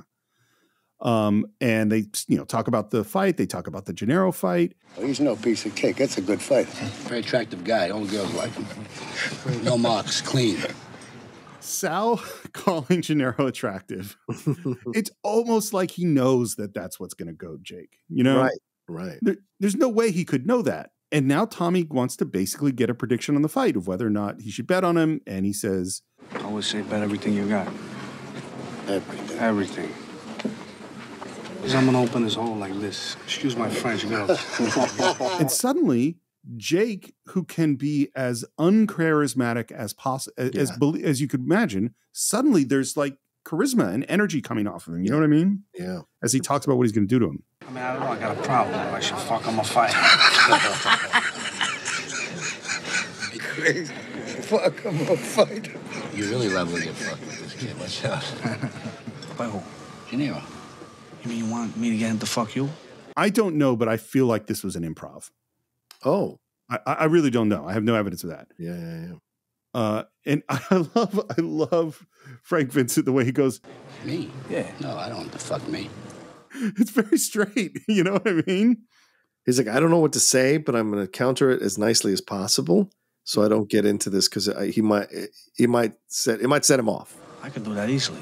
How you gonna do that? Because I get you both in the ring and give you both a fucking beat and you both can fuck each other. What's going on here? What's happening? Well, this is dudes being dudes, and this is one guy who is absolutely feeling superior to the other guy and essentially castrating him in front of everybody verbally. Yeah. And that happens. And I've seen it happen. And certainly this moment is very clear that he is not jealous, but he's super fucking mad that Vicky is still friends with this guy. Remember, he met her and saw her first with Sal, and Sal's connected to Tommy. And so he's always felt that Sal was a lower guy. And so you see that he just has a hatred for Sal and what he represents. So the fact that Vicky would even be mentioned or would even be talked about or would even be part of Sal's crew, it's always bothered him. And so in this moment here, he is essentially emasculating him in front of everybody because he knows he can, you know. It's funny. I'm not making any comments on whether or not Sal is a good guy. He's obviously part of the mob. I don't know what Sal's intentions towards Vicky were. I don't know anything about what's really going on with Sal. I feel bad for Sal in this movie. You know, hey, man, like a lot of stuff happens beyond his control. You want to walk in these circles? Yeah, no, it's fair. It's totally fair. Yeah. We're back at home. It's nighttime. Vicky's asleep in the bed. It's beautifully lit, as everything in this film is. Beautiful shadows. The big cross that is over their bed is the cross that was on the wall above Marty's parents' bed. Yeah. And the night before this shoot, he just swiped it. Oh, yeah. Jake comes in. I think this is where he's at his best. This is where he fascinates me the most in this film. When he's doing almost nothing, when he's not speaking, when he's just his quietness, just him looking at her in the bed, I find fascinating. Yeah, I mean, it's you wonder what he's thinking, right? What are the thought processes in that moment? She's asleep. Yeah. He does not have to bring this up with her right now. Again, because this is Jake LaMotta and he must have his needs met. When he wants his needs met, he is going to wake her up to have this conversation with her half awake and hammer this point home with her because he can't let it go. Like we've said, he gets obsessed by little things and he cannot let it go. You ever think anybody else? When we're in bed. Jesus. So first of all, my advice to those young lovers out there, never ask this question. Yes. First of all. Unless you're ready for the answer, don't ask this fucking question. Yeah. Yeah. It's like, I mean, if you have a completely kind of open, polyamorous sort of relationship and this is all fine with you, sure, you can have this conversation. But if you have even the tiniest bit of jealousy, don't ask. And definitely don't wake someone up in the middle of the night when they're half asleep and ask this question. I mean, You know, like when we make love. nobody, I love you. And there's a pause. And then he says, How come you said that thing about De Niro? Oh, my God. What did I say? You said he had a pretty face. I never noticed his face. and this is where you believe her. You think Yeah. he says, and I don't. I think she did see that he was good looking. It slipped out when she was talking about him, and now she's got to bring it back because otherwise it's going to be really dangerous. Mm-hmm. And he says, go to sleep. And De Niro turns and looks forward. And this is what I mean of just watching him in silence. Yeah. Is astounding.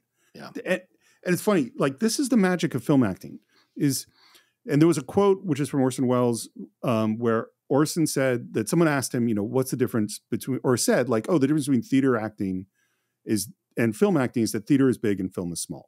Right. And he's like, first of all, that's not true. You can be big in film, you can be small in theater. That's not true. Right. And then they said, well, isn't the camera kind of like a telescope or a magnifying glass? And he said, no, that is not what the camera is. The camera is an X-ray machine. It sees truth. Wow. That's a great answer, dude.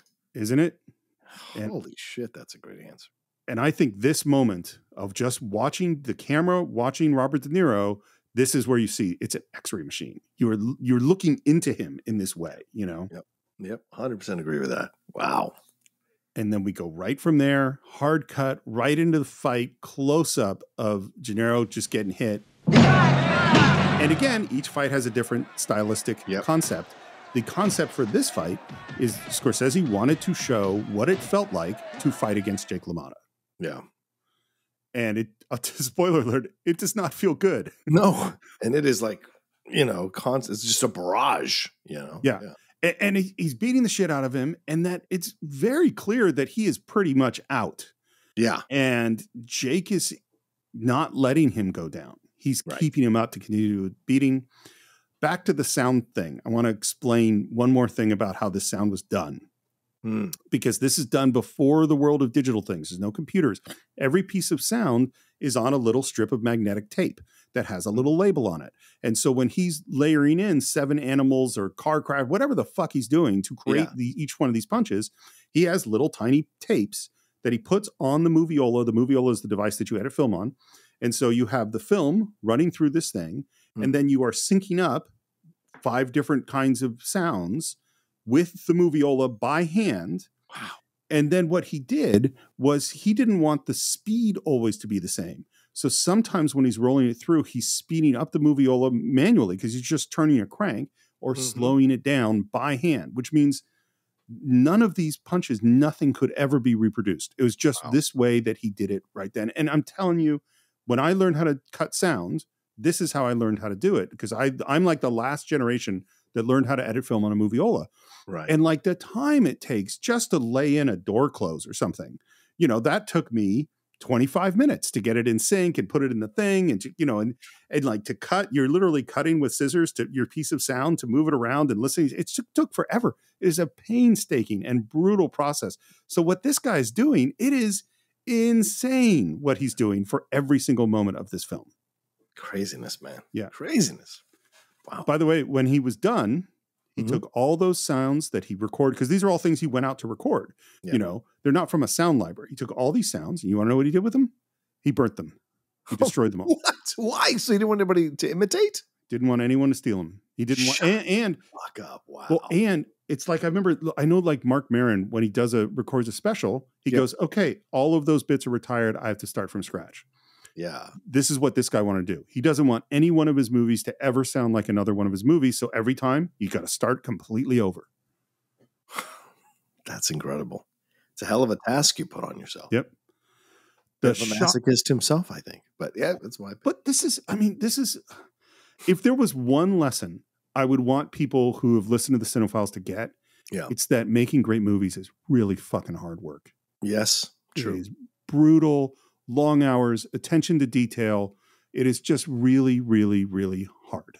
Yeah. You know, the shot of De Niro's nose getting broken and the blood squirting out is just so nasty and so incredible.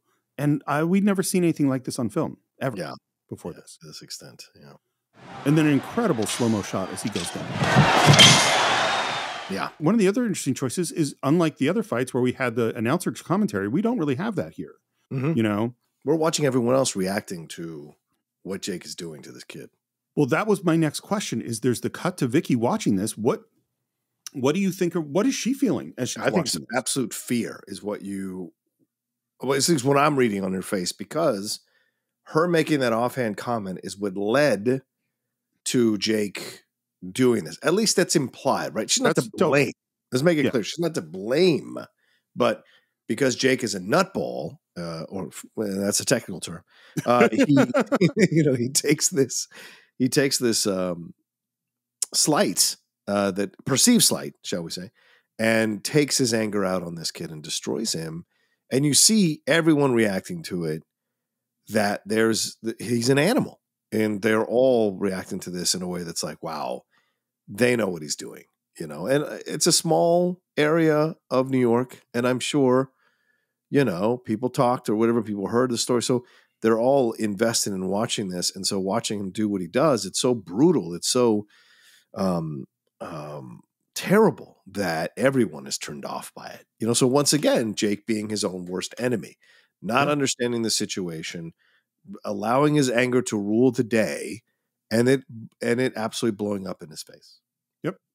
And Tommy says, "You ain't pretty no more." And then this is what I find really interesting. We go from the fight to through the steam, we see Jake exercising and sweating to take off the weight. And what I realized, I don't know if I ever really thought this before. It's like, oh, this is from right before that fight.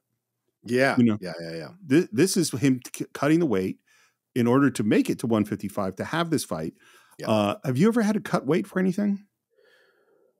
I mean, yes and no, in that, like, I took on this when I was doing CrossFit for 3 years, way back in the 2010s or something like that. I signed up for a program so that I would be on keto.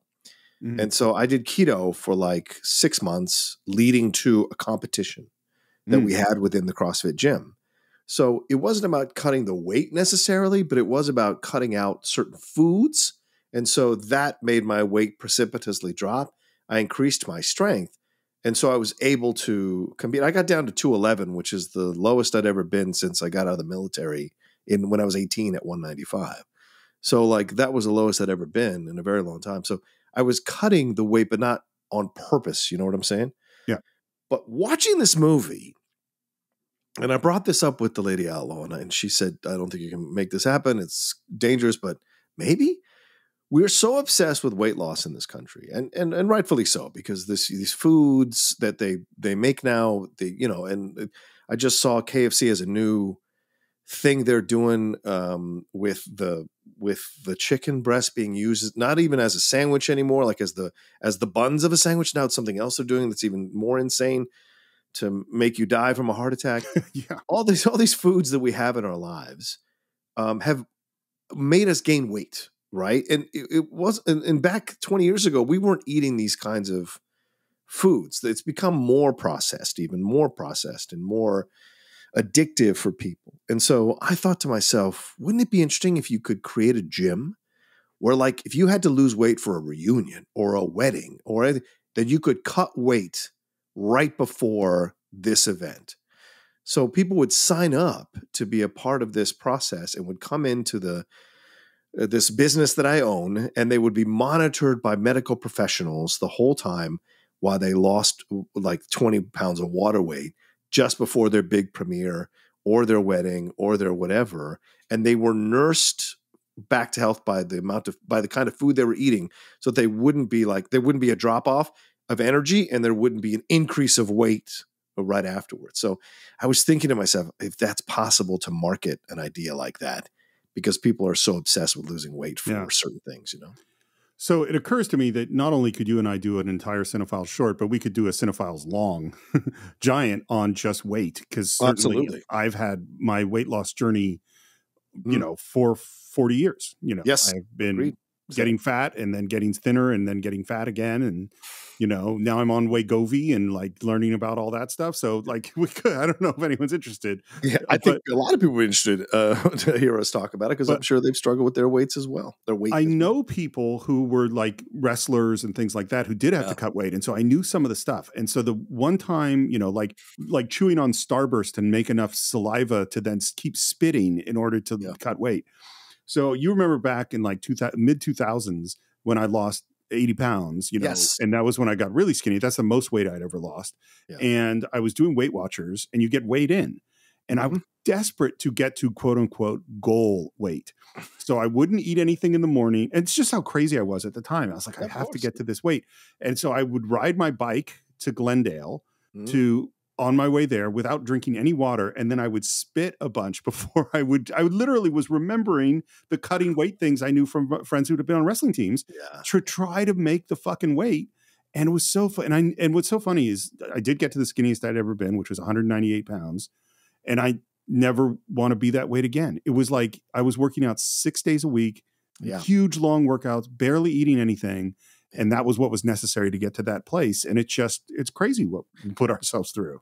Oh no, 100%. I mean, back in 2016, when I went through the suicide stuff, like I lost a shit ton of weight because I wasn't eating anything, and I got down to like 215, and I loved how I looked. Yet I was the most depressed I'd ever been in my life, which is the irony because, you know, a majority of my life I've been, you know, chubby to slightly overweight. Be real, chubby to overweight, right? When I came out of the military, I was in great shape, maintained that for a few years, but then I didn't exercise as much and started eating and enjoying and drinking and all of that kind of stuff. And so the weight came back on. So through the 2000s, it was like, okay, let me find this. Okay, CrossFit, keto, I'll do this. Oh, I'm super depressed. I ate one meal a day for like months. For like 4 months, I ate one meal a day because I was so depressed that I wasn't hungry for anything else. And I was working at Universal Studios at the same time doing the Harry Potter stuff. They had to build a whole new costume for me, which they were super pissed about because I'd lost so much weight because that was a very expensive costume to make. And so that had that situation, you know, but now I'm back up to around 250, 255, which is, I'm ashamed of how much I weigh now, but you know, I'm an older person now. It's a little harder to make the work. It's way harder. Yeah. So you've got to kind of figure out how can I be comfortable with this, but still work hard at getting myself back into a shape that I feel okay with. So it's those kinds of things. So you see it. But the cut weight stuff. Oh, sorry, Steve. What were you saying? Well, I was just going to say, I just hope you don't resort to depression as a diet tool. No, I never want to do that again. That was the worst. So no. But having watched, I just recently watched a great documentary. I love watching boxing and MMA documentaries, and I was watching one on Tatiana Suarez that's on HBO Max, and there is a whole scene of her cutting weight to make this big fight. And what you go through. And Conor McGregor had a series. And however you feel about Conor McGregor, I totally respect you, hate or like him, whatever. The series they did on Netflix, there is a whole like 10, 15-minute sequence of him cutting weight and being put in this like hyperbaric chamber and being put into these and you see that when they're losing this weight, they cross this line into absolutely being completely out of it, like out of it. And you see these massive, powerful fighters all of a sudden become very weak-willed and barely can move and can barely form sentences or words. And the people monitoring have to put in, you know, the salt tablets or give them a little bit of water or whatever she said to the starburst for saliva. You see all of that. So it is fat. And there's just pools of sweat on the fucking ground. It is crazy what these people do just to be able to fight in these fights, you know. And to be really clear, this is so terrible for you. I mean, of course it is horrible on your body. But I also think that, and just to get back to the movie after this digression, but I also think there's almost, and I think throughout this film, there's almost a religious aspect to the suffering that Jake goes through in order to make his weight, you know, and the way it's treated, the way it's lit. We're back at the Copa. By the way, the bar that is in this place was actually the bar from the original Copacabana, and the bartender serving drinks was the bartender from the Copacabana. Oh, wow.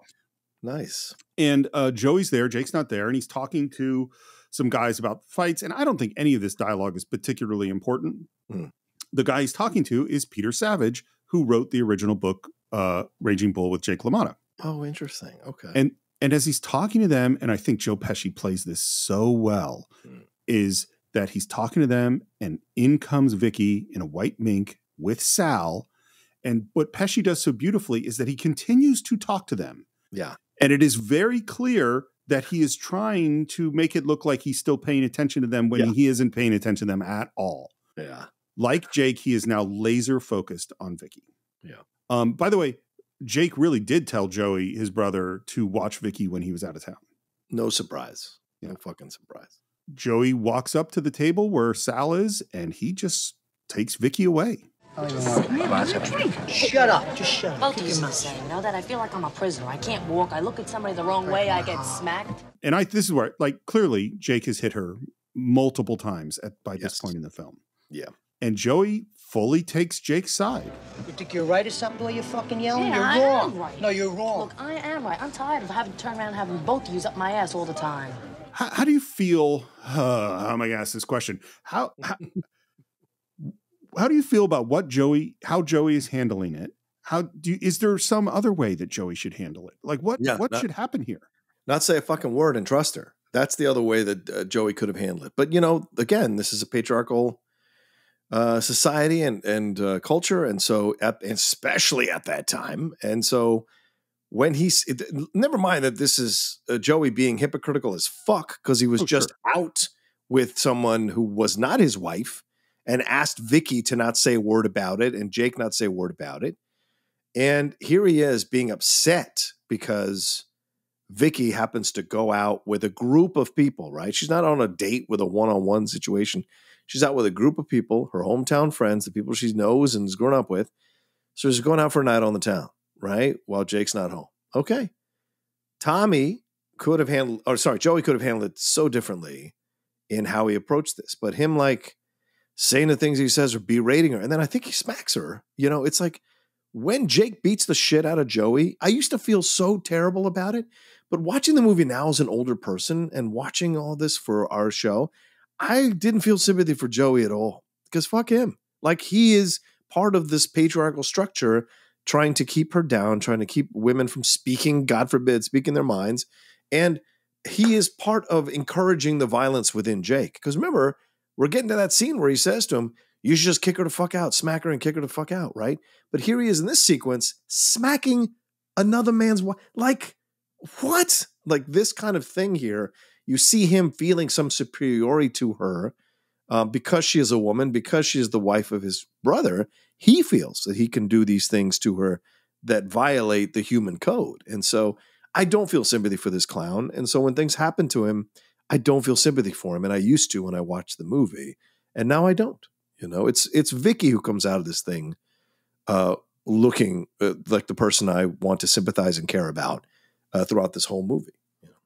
So I halfway 100% agree with you. So you 50% agree with me. That's not what I said. You said halfway 100%. That feels like 50, but okay. The math is complicated. I don't have time I'd have to draw it out for you. I'm not good with new math. So of course, all of the patriarchal things, all of the, getting up in the face of your brother's wife, her not having any freedom, totally I side with Vicky. I 100% agree. Right. The thing that's in my brain is I go, how dangerous at this point does Joey think his brother is? And I think part of what is happening is he has seen the violence that could happen because of this incident. Sure. Like that regardless of that Vicky, by coming out, particularly coming out with Sal in a public place, is playing with fire that could really, really blow up. And the other thing too is Jake is Joey's meal ticket. Right. There's things about beyond, obviously, again, that's why I say I totally agree with you. Vicky is in this abusive, terrible situation. She's 20 years old. She's just trying to have a life. Yeah. And for Joey to come down on her the way he does is terrible. I totally agree with that. But I also am and this is where I go is like, we're going to see just how dangerous Jake is. But how much does Joey know how dangerous Jake is at this point, Right. And that's fair. So Joey should come from a different place of like. That's what I think. Yeah. Yeah. The different approach is more like, what's happening. You know what he's going to do. If he finds out about this, everyone's going to talk. Aren't you worried about this? Aren't you worried about what he might do to the kids? Like, let's just come with me. I get it. You want to break out. I totally respect that. We'll figure something out. Let's get out of here because this isn't the way. You're going to piss him off even more. Then she has a choice. Exactly. Then there's a possibility, right? But the way he's doing it is essentially as possessive as Jake. Oh, yeah. That's exactly what it is. Yeah. Well, and this, again, when I looked at people that do see ambiguity or other things, is that there are people that say Joey's reaction here is because he is into Vicky, that it's not about Jake's jealousy, that this is about Joey's jealousy. That's nonsense. That's nonsense. Well, I mean, but this is I can't agree with it. I'm sorry. I can't agree with this, is what I'm saying. Yeah. Well, this is the thing. It's like that, like there is ambiguity in this film. I see it the way you do. Like but it is interesting to me when other people see things differently. I love the dialogue here. I think Cathy Moriarty, she just plays this so real. This just feels real to me. And what am I supposed to do? When 20 years old, I gotta go home and sleep by myself every night? What the fuck did you marry? Because I love her. You do? Joey's shock at her saying she loves him is really interesting to me.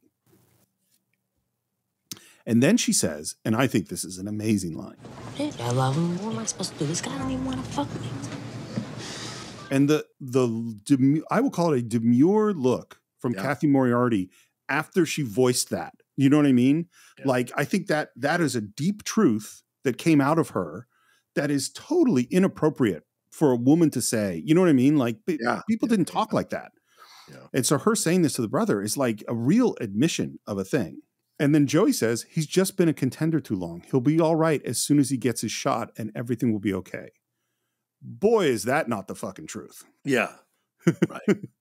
Things are not going to be okay. No, it's going to be worse. He says, get your stuff. You know, we're back at the table and Sal is trying to settle things down. Joey, come on, shut up.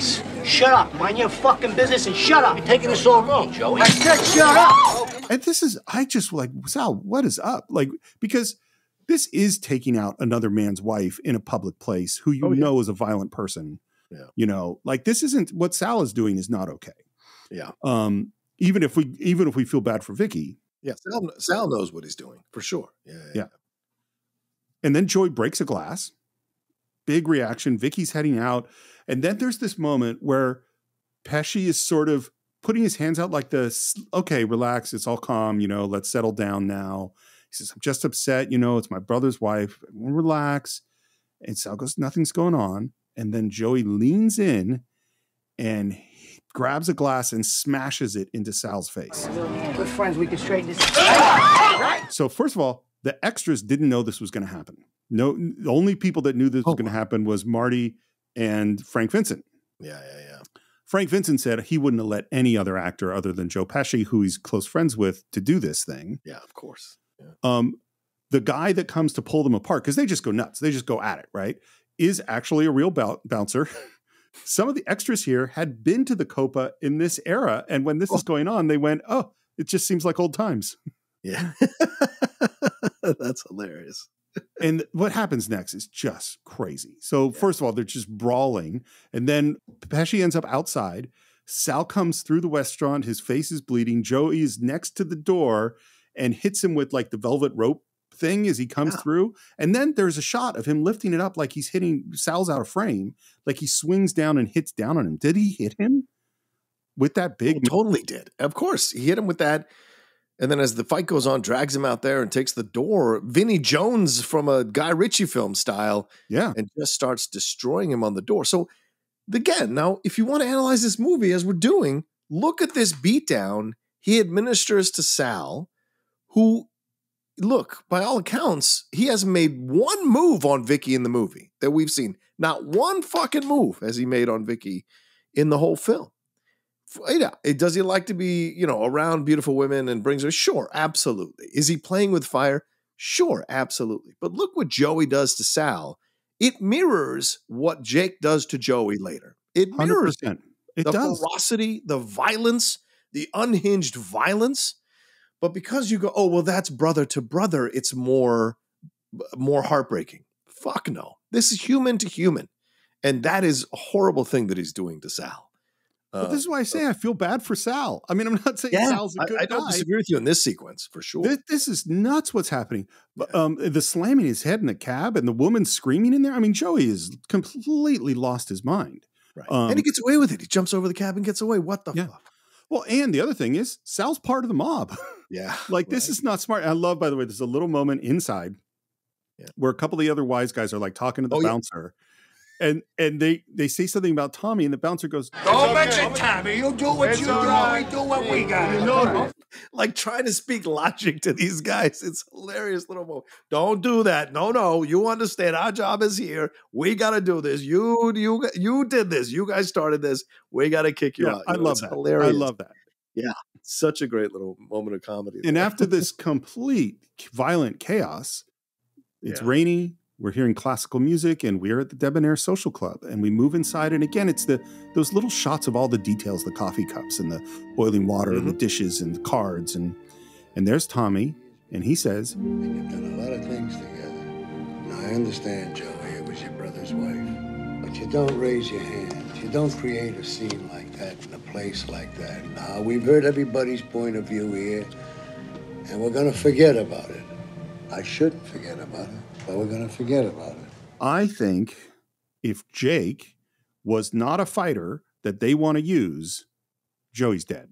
I think if Joey didn't know that Jake was a fighter that they wanted to use, Joey wouldn't have gone as unhinged as he went on Sal. He knew he had the ace in the hole with Jake. So when you have this sequence here, I 100% agree with you. You know, and Joey is still pissed because Joey does the hard handshake and the hard hug on purpose. Yes. He's like, yeah, I'll do the bridge of peace with you, but you still took out my brother's wife, and I feel I have the right to do this to you, you know, even though he doesn't. Well, and when he does that hug, and Sal goes, I'm sorry, I forgot all about it. Oh, you fucking nuts. Kill him. It's like Sal got a conversation with Tommy, and I think Tommy said to Sal, look, normally we would take Joey out. We would do it, but in this case, you're going to have to eat shit because we want to get this fighter. Because Sal walking out is just not pleased. And then he wants Joey to stay. So Joey stays. And now we start talking about Jake. Listen to me. Now, Jake, the guy's become an embarrassment. He's embarrassing me with certain people. And I'm looking very bad. Who are certain people? The mafia, right? The mob, the people hooked up there. I can't deliver a kid from my own goddamn neighborhood. What is it with him? Why does he have to make it so hard on himself? For Christ's sakes, he comes to me and make it easier for him. The man's got a head of rock. And he's trying to walk this line of saying that Jake respects him, but he has to do his own thing. And Tommy comes down pretty hard on him. Now, you do this for me, you understand? You tell him. I don't care how colorful he is, how great he is. He could beat all the Sugar Ray Robinsons and the Tony Janeros in the world, but he ain't gonna get a shot at that title, not without us, he ain't. So we've now laid down the law. Yep, very clearly. No longer pleasantries and small talk. Here's the fucking deal, once and for all. Yeah, from my mouth. You want a title shot? Yeah. We're back at the pool. It's pouring rain. And I don't know, did Jake just come to the pool to look at where he met Vicky? Probably. This guy's a fucking nut. Again, technical term. I know she's doing something. I just want to catch her once. Just once.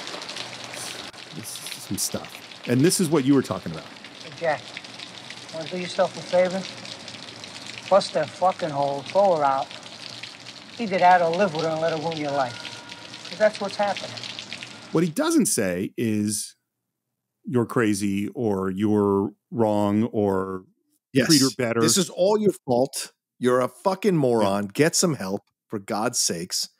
You know, it's because, of course, obviously you're asking for enlightened mental health approach to things from guys in the 1950s who are involved in pugilism. So maybe not the best place to seek it, but certainly, you know, that's the better way out. Joey goes, maybe you guys should talk about your feelings more often and maybe do some couples therapy and maybe, maybe ayahuasca would help. I don't know.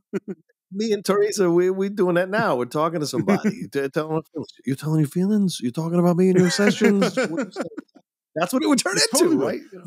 And then we have another one of these long, intense looks from De Niro.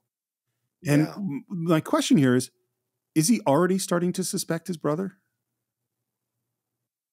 Oh, it's a good question. Ooh, I hadn't even considered it because I just think he's lost in his own imaginings of what Vicky is doing. You know,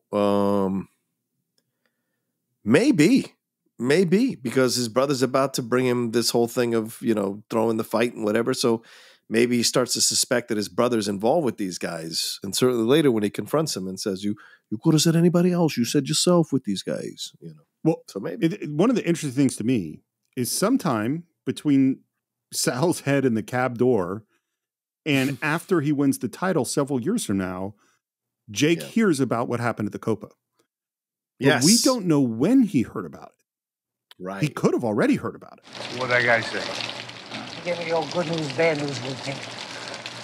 Good news is you're going to get the shot at the title. And the bad news is they want you to do the old flip-flop for him.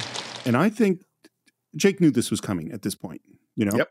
That's why he held him off at arm's length the whole time. He knew he was going to have to do a dive for them. What'd you expect? You didn't know that was coming? You win some, you lose some.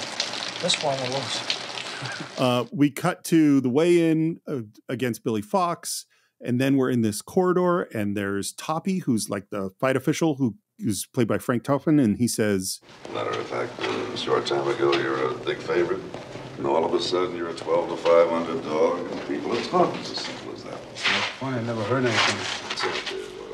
It's not good. As a matter of fact, smart money is saying that you're getting ready to hit the tank. That's bullshit. Yeah, it's bullshit. and then we just have this long walk down the corridor with Jake and Joey, beautifully lit again, moving in and out of the shadows. And the sound design, to me, there's a great sound at the end of this walk that for some reason me almost it sounds like a death, if you know what I mean. Like some, I don't know what it is. There's something about the sound that I have no idea what the sound is. That sounds very tragic and final to me. And we go into the fight. Yeah. We see Tommy and Charlie arriving. The little detail that Tommy asked Charlie to switch seats with him is great because it's just a power move. I'm the more important person. I get the better seat. And they touch gloves. And by the way, this is the most traditionally shot fight in the whole movie. And Scorsese's reason for this is that Jake isn't really fighting. Oh. You know, it's the one that's not real. So he shot it the way people shoot movies and fights in movies. Yeah, good point. And Jake moves in, ducks one punch, hits him with a left cross, and Billy Fox is essentially out on his feet. And Jake now has to hold him up. The crowd turns on him, and ends the round. Billy staggers back to his corner. The trainer Mario is all over Jake because obviously he's not in on throwing the fight. Yeah. Starts again, and then Jake standing there, getting hit and not going down. Yeah. Honestly, it looks like Joey hit him harder in that kitchen scene at the beginning of the movie. Like, it looks like just ridiculous. Like, this guy got nothing on him. Yeah. The audience is totally turned on him. Jake even he's just like watching the clock to see how long do I have to stand here and get punched, Yeah. It's fun. I mean, I find the scene funny. It's bizarre. It's ridiculous. It's ridiculously funny. Yeah. And the ref calls the fight. They award it to Billy Fox, and then we cut straight from Billy Fox winning to Jake sobbing on someone's shoulder in the locker room.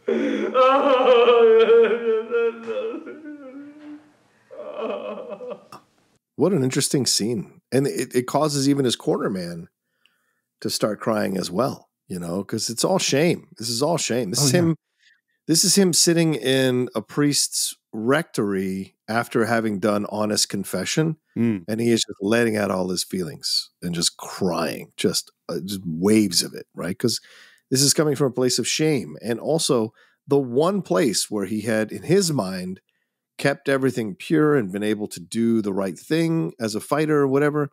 Now that is sullied. So now he has no place in his life that isn't sullied by some decision of his to destroy it.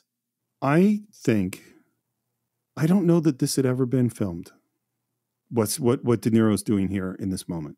Because it's my aesthetic too. Like, in general, I don't want to be just looking in on just pure 100% out of control emotion as a filmmaker. You know what I mean? That's why, like we talk about, I like Remains of the Day, where all the emotion is there, but everything is very restrained. That is more my style as a filmmaker, it's also my style as a human. Right. And what De Niro does is, I'm going to be at 100% out of control, total sobbing, raw, out of control emotion. Yeah. And that's what he's doing. And I almost wonder, when Mario starts crying, when the trainer starts crying, I almost wonder if that just happened because he was watching De Niro. Because it's just like, maybe what De Niro's doing here is astounding, Yeah.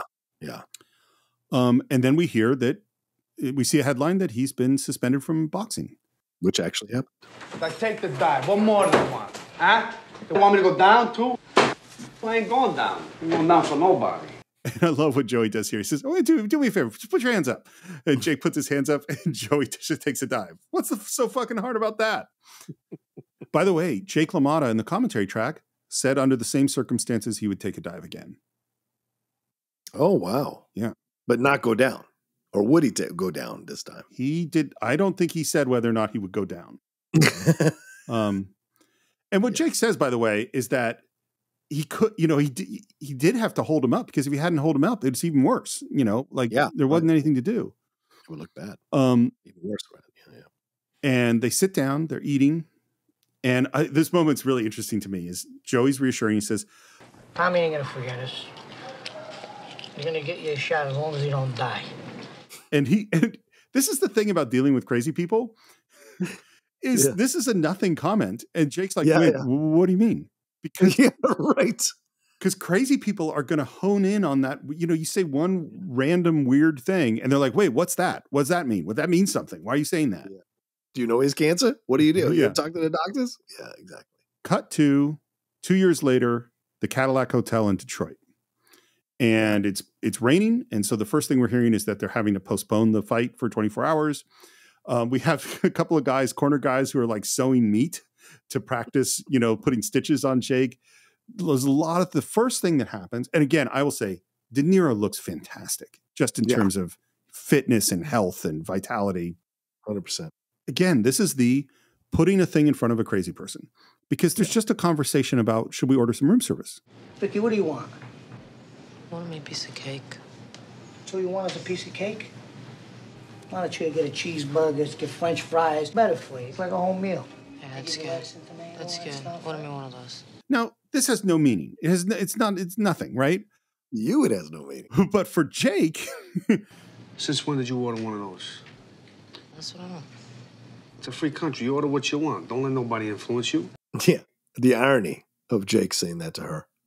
Well, and the person that's influencing him is Joey, Right. But he has spent his whole relationship influencing her and trying to make her do things. Yeah, exactly. So then Jake's lying down on the bed and there's a knock on the door and it's Tommy who wants to see him, and Tommy comes in. How you feeling? I'm feeling all right, Tommy. Thank you. Are you feeling good? I feel as good as I'm going to feel. I got to get in there and fight, then I'm going to feel. All right. And they wish him luck and everything seems okay. And they start to head out. And Vicky goes to say goodbye. I think this is an incredibly cool choice, which is we're in Jake's POV watching Vicky. And she walks behind a wall.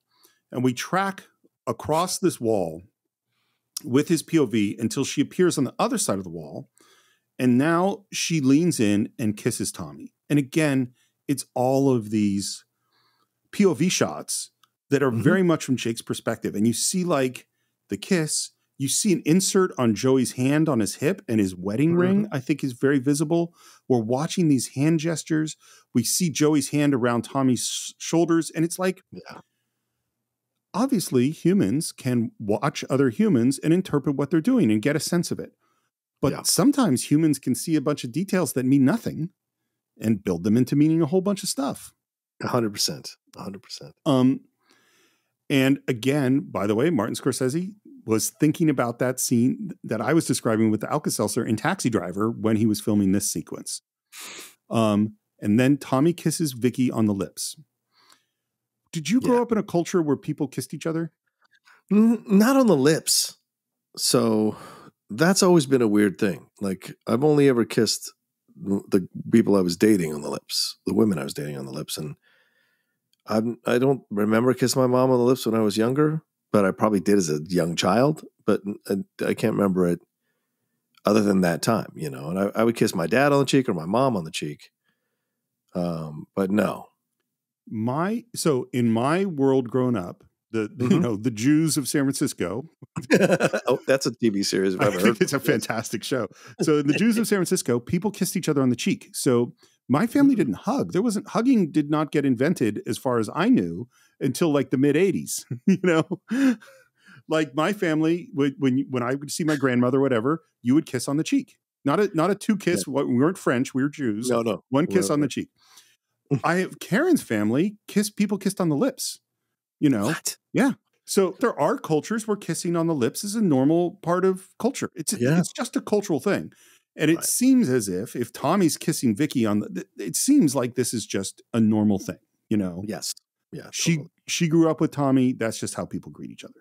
And he probably sees her as her grandfather. Like it's a different situation. Yeah. Well, and he said, and it's just exactly as you said, because he goes, look at that face. What a face. And you see the beautiful profile of Vicky. And he says, it's just what a grandfather would say, 100%. And now Vicky turns away and kind of disappears again behind that wall. And De Niro has that dead expression on his face. And then to say goodbye, he smiles suddenly. And he says, okay, goodbye. So long, Tommy. He leaves, calls over Vicky. And again, we're in these close quarters. We're in this hallway. Everything's very claustrophobic.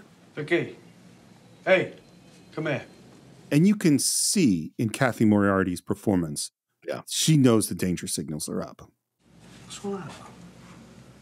Oh, what? You know what I'm talking about. What's that all about? And Joey knows something is up, and he moves forward. And I love the camera kind of pushes past him as he's moving in. It's some of the more kinetic kind of camera moves that we talked a lot about in Goodfellas. I think these are some of the origins of them. Just say goodbye. You don't do that. You say hello, you say goodbye. That's all, you hear? And then he slaps you. Hey. We've talked many times about actual violence and violence towards women in films, like Al Pacino striking Diane Keaton in Godfather 2. There was one in a film we just did recently that was pretty brutal. I can't remember what it was. And this is one too, where I'm watching just going, man, how hard is he hitting her? And how many takes are they doing? And how did they talk about this before, did they have a conversation that was like, I am going to slap you? And do you feel safe? I don't think so. This is the late 70s. I don't think that's how they're doing things, Maybe. Yeah. I don't know. I have no information whatsoever. I haven't heard Cathy Moriarty speak about it at all. But it is definitely scary. Is she on any of the commentary tracks? No. She's in a couple of the behind the scenes docs, but she's not on the commentary tracks. That's quizzical. Yeah. I would love to hear her point of view on the film and making the film. You hear what I said? You don't ever have any disrespect for me. You hear what I said? You hear what I said? Yeah, yeah. All right, go in there. There's a certain unknowableness of Vicky's character. And because Cathy Moriarty's voice is so deep and she says things in such a flat way that she doesn't let you in that much. Mm-hmm. And then he turns to yell at Joey, and it is fucking scary. Why don't you stop that, huh? Stop it! Shut up! Shut up! I'll fucking take care of you later! Shut up! Disgusted with the two of yous. I'll fucking take care of you later, John. Mm-hmm. So I'll ask the question I asked at the pool. Does he suspect Joey at this point? Yeah, maybe. Maybe at this point. Yeah, there's starting to be something going on. But I think he also hates Joey. I think it's all mixing in, right? I don't think it's linear for him. Like, Joey is the one that negotiated the deal to have him take the dive. Joey's been the one with that Gennaro fight that bothered him so much. Joey is the one now here kind of contradicting him in front of his wife. Like, that's the thing there. So maybe that's a line that's crossed for him, that he's sensing that Joey is taking more license with him than he has in the past. And maybe he's thinking, oh, because he's sleeping with my wife, he can defend her this way. There's all these things that are slamming into his completely warped brain to maybe start to believe this situation, because we're just a few scenes away from it happening. So, you have to see the seeds somewhere.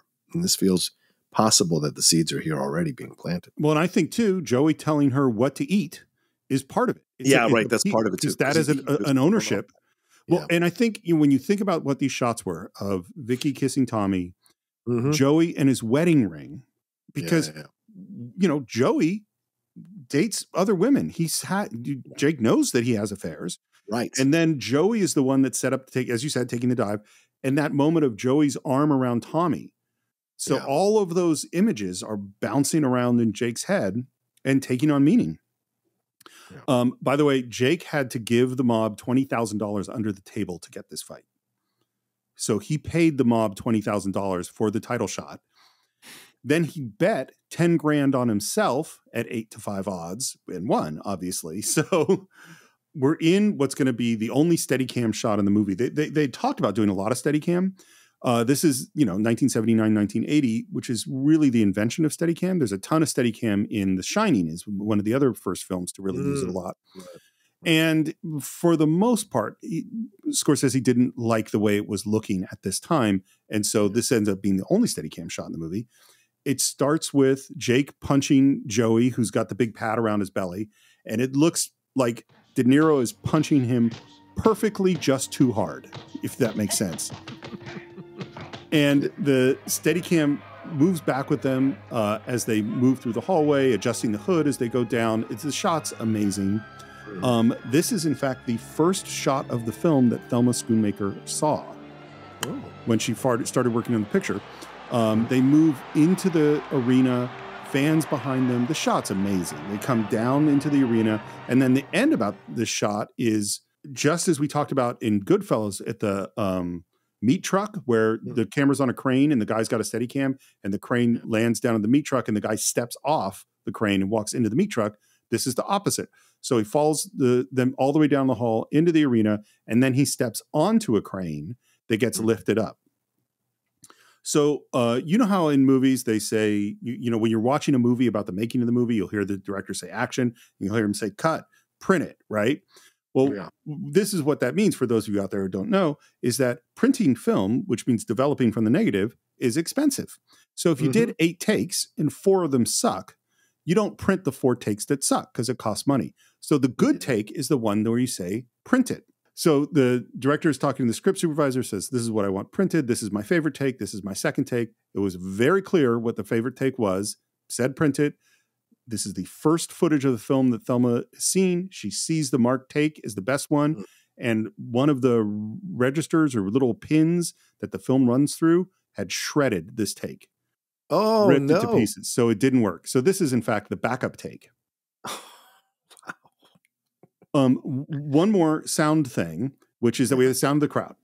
And there's reverb, you know, so the echoing sound that gives you a sense of the space. And this is how you do this back in the old school way of doing this. Is that you've got your recording of the space or whatever it is, and you want to add reverb. So you pipe that recording into a little room that has a speaker and a microphone. And in that room are all sorts of different surfaces. And they could be metal or wood, things that create reverberation. And then you record your sound in that space. And now you have a reverb version of it. So what you end up having when you're doing your mix is you have one fader that has the original sound. And you have another fader that has the reverb sound coming from this little echo chamber, okay? And that you can and then you mix the two. So you have some of the original sound, and usually when you're adding reverb, it'll be like 80% original sound, 20% of the reverb. Right. This is 90% the reverb sound. That's why it sounds so odd and surreal as they're moving into the space. It's just the echoes. It's not the actual sound, if that makes sense. Interesting.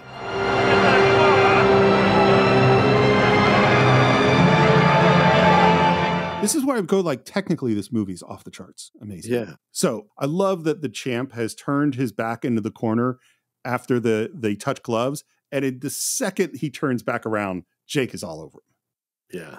And he's on fire, just destroyed him. Great slow-mo shots of the champ in the corner. Great tilted slow-mo shots of water pouring over Jake's head. Again, running water is a visual motif. This is, and it's cleansing, and it's really, and again, this is Jake at his peak. You know, this is him about to win the champion. And as we have this water pouring over Jake, the champ's people in the corner signal to the ref that he can't continue. And they stop the fight. And I love the slow-mo shot of the ref walking over to Jake's corner, revealing him in this moment that we realize that he has become the champ. Yeah. And they announce it, and Jake is sobbing as they put the belt on him. And my guess is that moment means something to you, getting that belt. Well, from Jake, because I don't like him. Oh, so yeah. Him winning the belt is more a validation of his behavior. And so I don't feel positive that Jake has won the belt. It's more a matter of like, oh, fuck, what's next? You know, so. And the way it's done is kind of, how can I say this? Anticlimactic. Like all these other fights he's had, whether he's won or lost, have been interesting fights, you know? And so this fight is such a mauling that by the end, the fact that he can't get off the stool, it's anticlimactic. It's not as an exciting of a win. Like it isn't it's a technical knockout because he can't get off the stool, but it's not a knockout, which would have been a great way to win the title. So yeah. So, I mean, he wins the title and it's, It's fine he wins the title, but I'm not necessarily like, oh, great. This is a terrible person. I'm going to say an odd thing, but I'm so glad that I asked you this question, and I'm so glad that I was completely wrong about what your response was going to be. Because the thought that hit me just as we were talking about this is getting a belt. I was like, oh, John got a belt. I know that was an extremely moving moment to you, and that was really important moment in your life. And I was like, oh, I wonder if John connects these two things, which obviously you don't. And what you made me realize is you're 100% right about something that I had not consciously thought about. In every other sports movie, when the person wins the title, it is moving. That is the point. It is the moment of accomplishing a life's goal that took discipline and hard work, and it is a cathartic moment of success. And I don't feel any of that here either. And if I hadn't asked you that question and heard your answer, I wouldn't have realized what my feelings were and why they were so different from, a Rocky movie. Yeah. Where you're moved. Right, because you see Rocky's life outside of getting to the belt, and it is all full of like him coming to terms with his stuff with Mickey, him winning over Adrian. So he's a better person, and him walking away from a life of leg breaking, him doubting himself, him just wanting to go the distance. So there's so much that of his journey that a majority of people can connect to. When you look at Jake, Jake's an abusive person, violently abusive, verbally abusive. He's condescending. He's arrogant. He's a prick. He's always judging everyone in his life. He's suspicious of everyone in his life. So when he wins the belt, what should be a triumphant moment in the movie, I think is more a harbinger of things to come and a danger that now that you've given the thing he most wants to a person like this, is he going to become even worse? Because when people win titles, they start to believe that everything they've done has validity because it led them to the championship. And that's the dangerous part of things like this. I'm not going to say that this is not a sports movie, because obviously it is a sports movie. Totally is. Yeah. But what I am going to say is I'm just thinking through, and basically the basic structure of a sports movie is that in every other sports movie, you have an individual or a team that has to overcome great adversity in order to succeed at the end. And even in a movie like Rocky or The Bad News Bears, where they actually lose, they really win. You know what I mean? They overcome adversity. It's the natural. It's all of them. Right. That is what the movie is about. And that is not what this movie is about. He does overcome adversity and he does win, but that's not what the film's about. No. Right. And so at this moment, which should be a triumph, but we're not feeling like it's a triumph with Jake LaMotta winning the middleweight championship of the world, I think it's a perfect time to end part 2 of our exploration of Raging Bull. As always, we'd love to hear your comments. You could visit us on our Facebook page. Just do a search for the Cine-Files. On Twitter or X, it's Cine_Files. By the way, I think X is losing. I think it's going to lose. It's now, I know it's off topic, but it's now, 6 months since he renamed it, and nobody calls it X. Nobody. So anyway, but we're Cine_Files there. They haven't changed the name of Instagram, and neither have we. We are still the Cine-Files podcast. If you want to subscribe to the show just to watch it, just to listen to it on Apple Podcasts, you absolutely can. But now we have a paid subscription fee at $4.99 a month or $49.99 a year, where you can get ad-free versions of the show, and we're going to be adding all the catalog and our shorts to that. If you're not an Apple person, no judgment, no disrespect. You can go on all the other places, YouTube, Spotify, Android, all sorts of apps where you can listen to our podcast. If you want to buy or stream Raging Bull along with every other film we've ever reviewed, you can do so at Cine-Files.net. And if you want to support the show at patreon.com/thecine-files, where there are even more tiers and more ways to support the show than on Apple Podcasts, that's on patreon.com/thecine-files. And if you want to reach me, it's SR Morris on Twitter, SR Morris1 on Instagram. John, how about you? You can always find me at The Rocha Says on Twitter, Instagram, and TikTok, The Outlaw Nation on Twitch, my YouTube channel, youtube.com/John Rocha Says, and my numerous podcasts, The Geek Buddies and The Hot Mic, that are out there for you all to enjoy, that are their own separate feeds, as well as the Outlaw Nation Podcast Network, where we have stuff like The Jedi Way and my reviews and reactions on there as well. So I think that's it for this week, and we will be back, I think, to conclude Raging Bull next week, right here on the Cine-Files.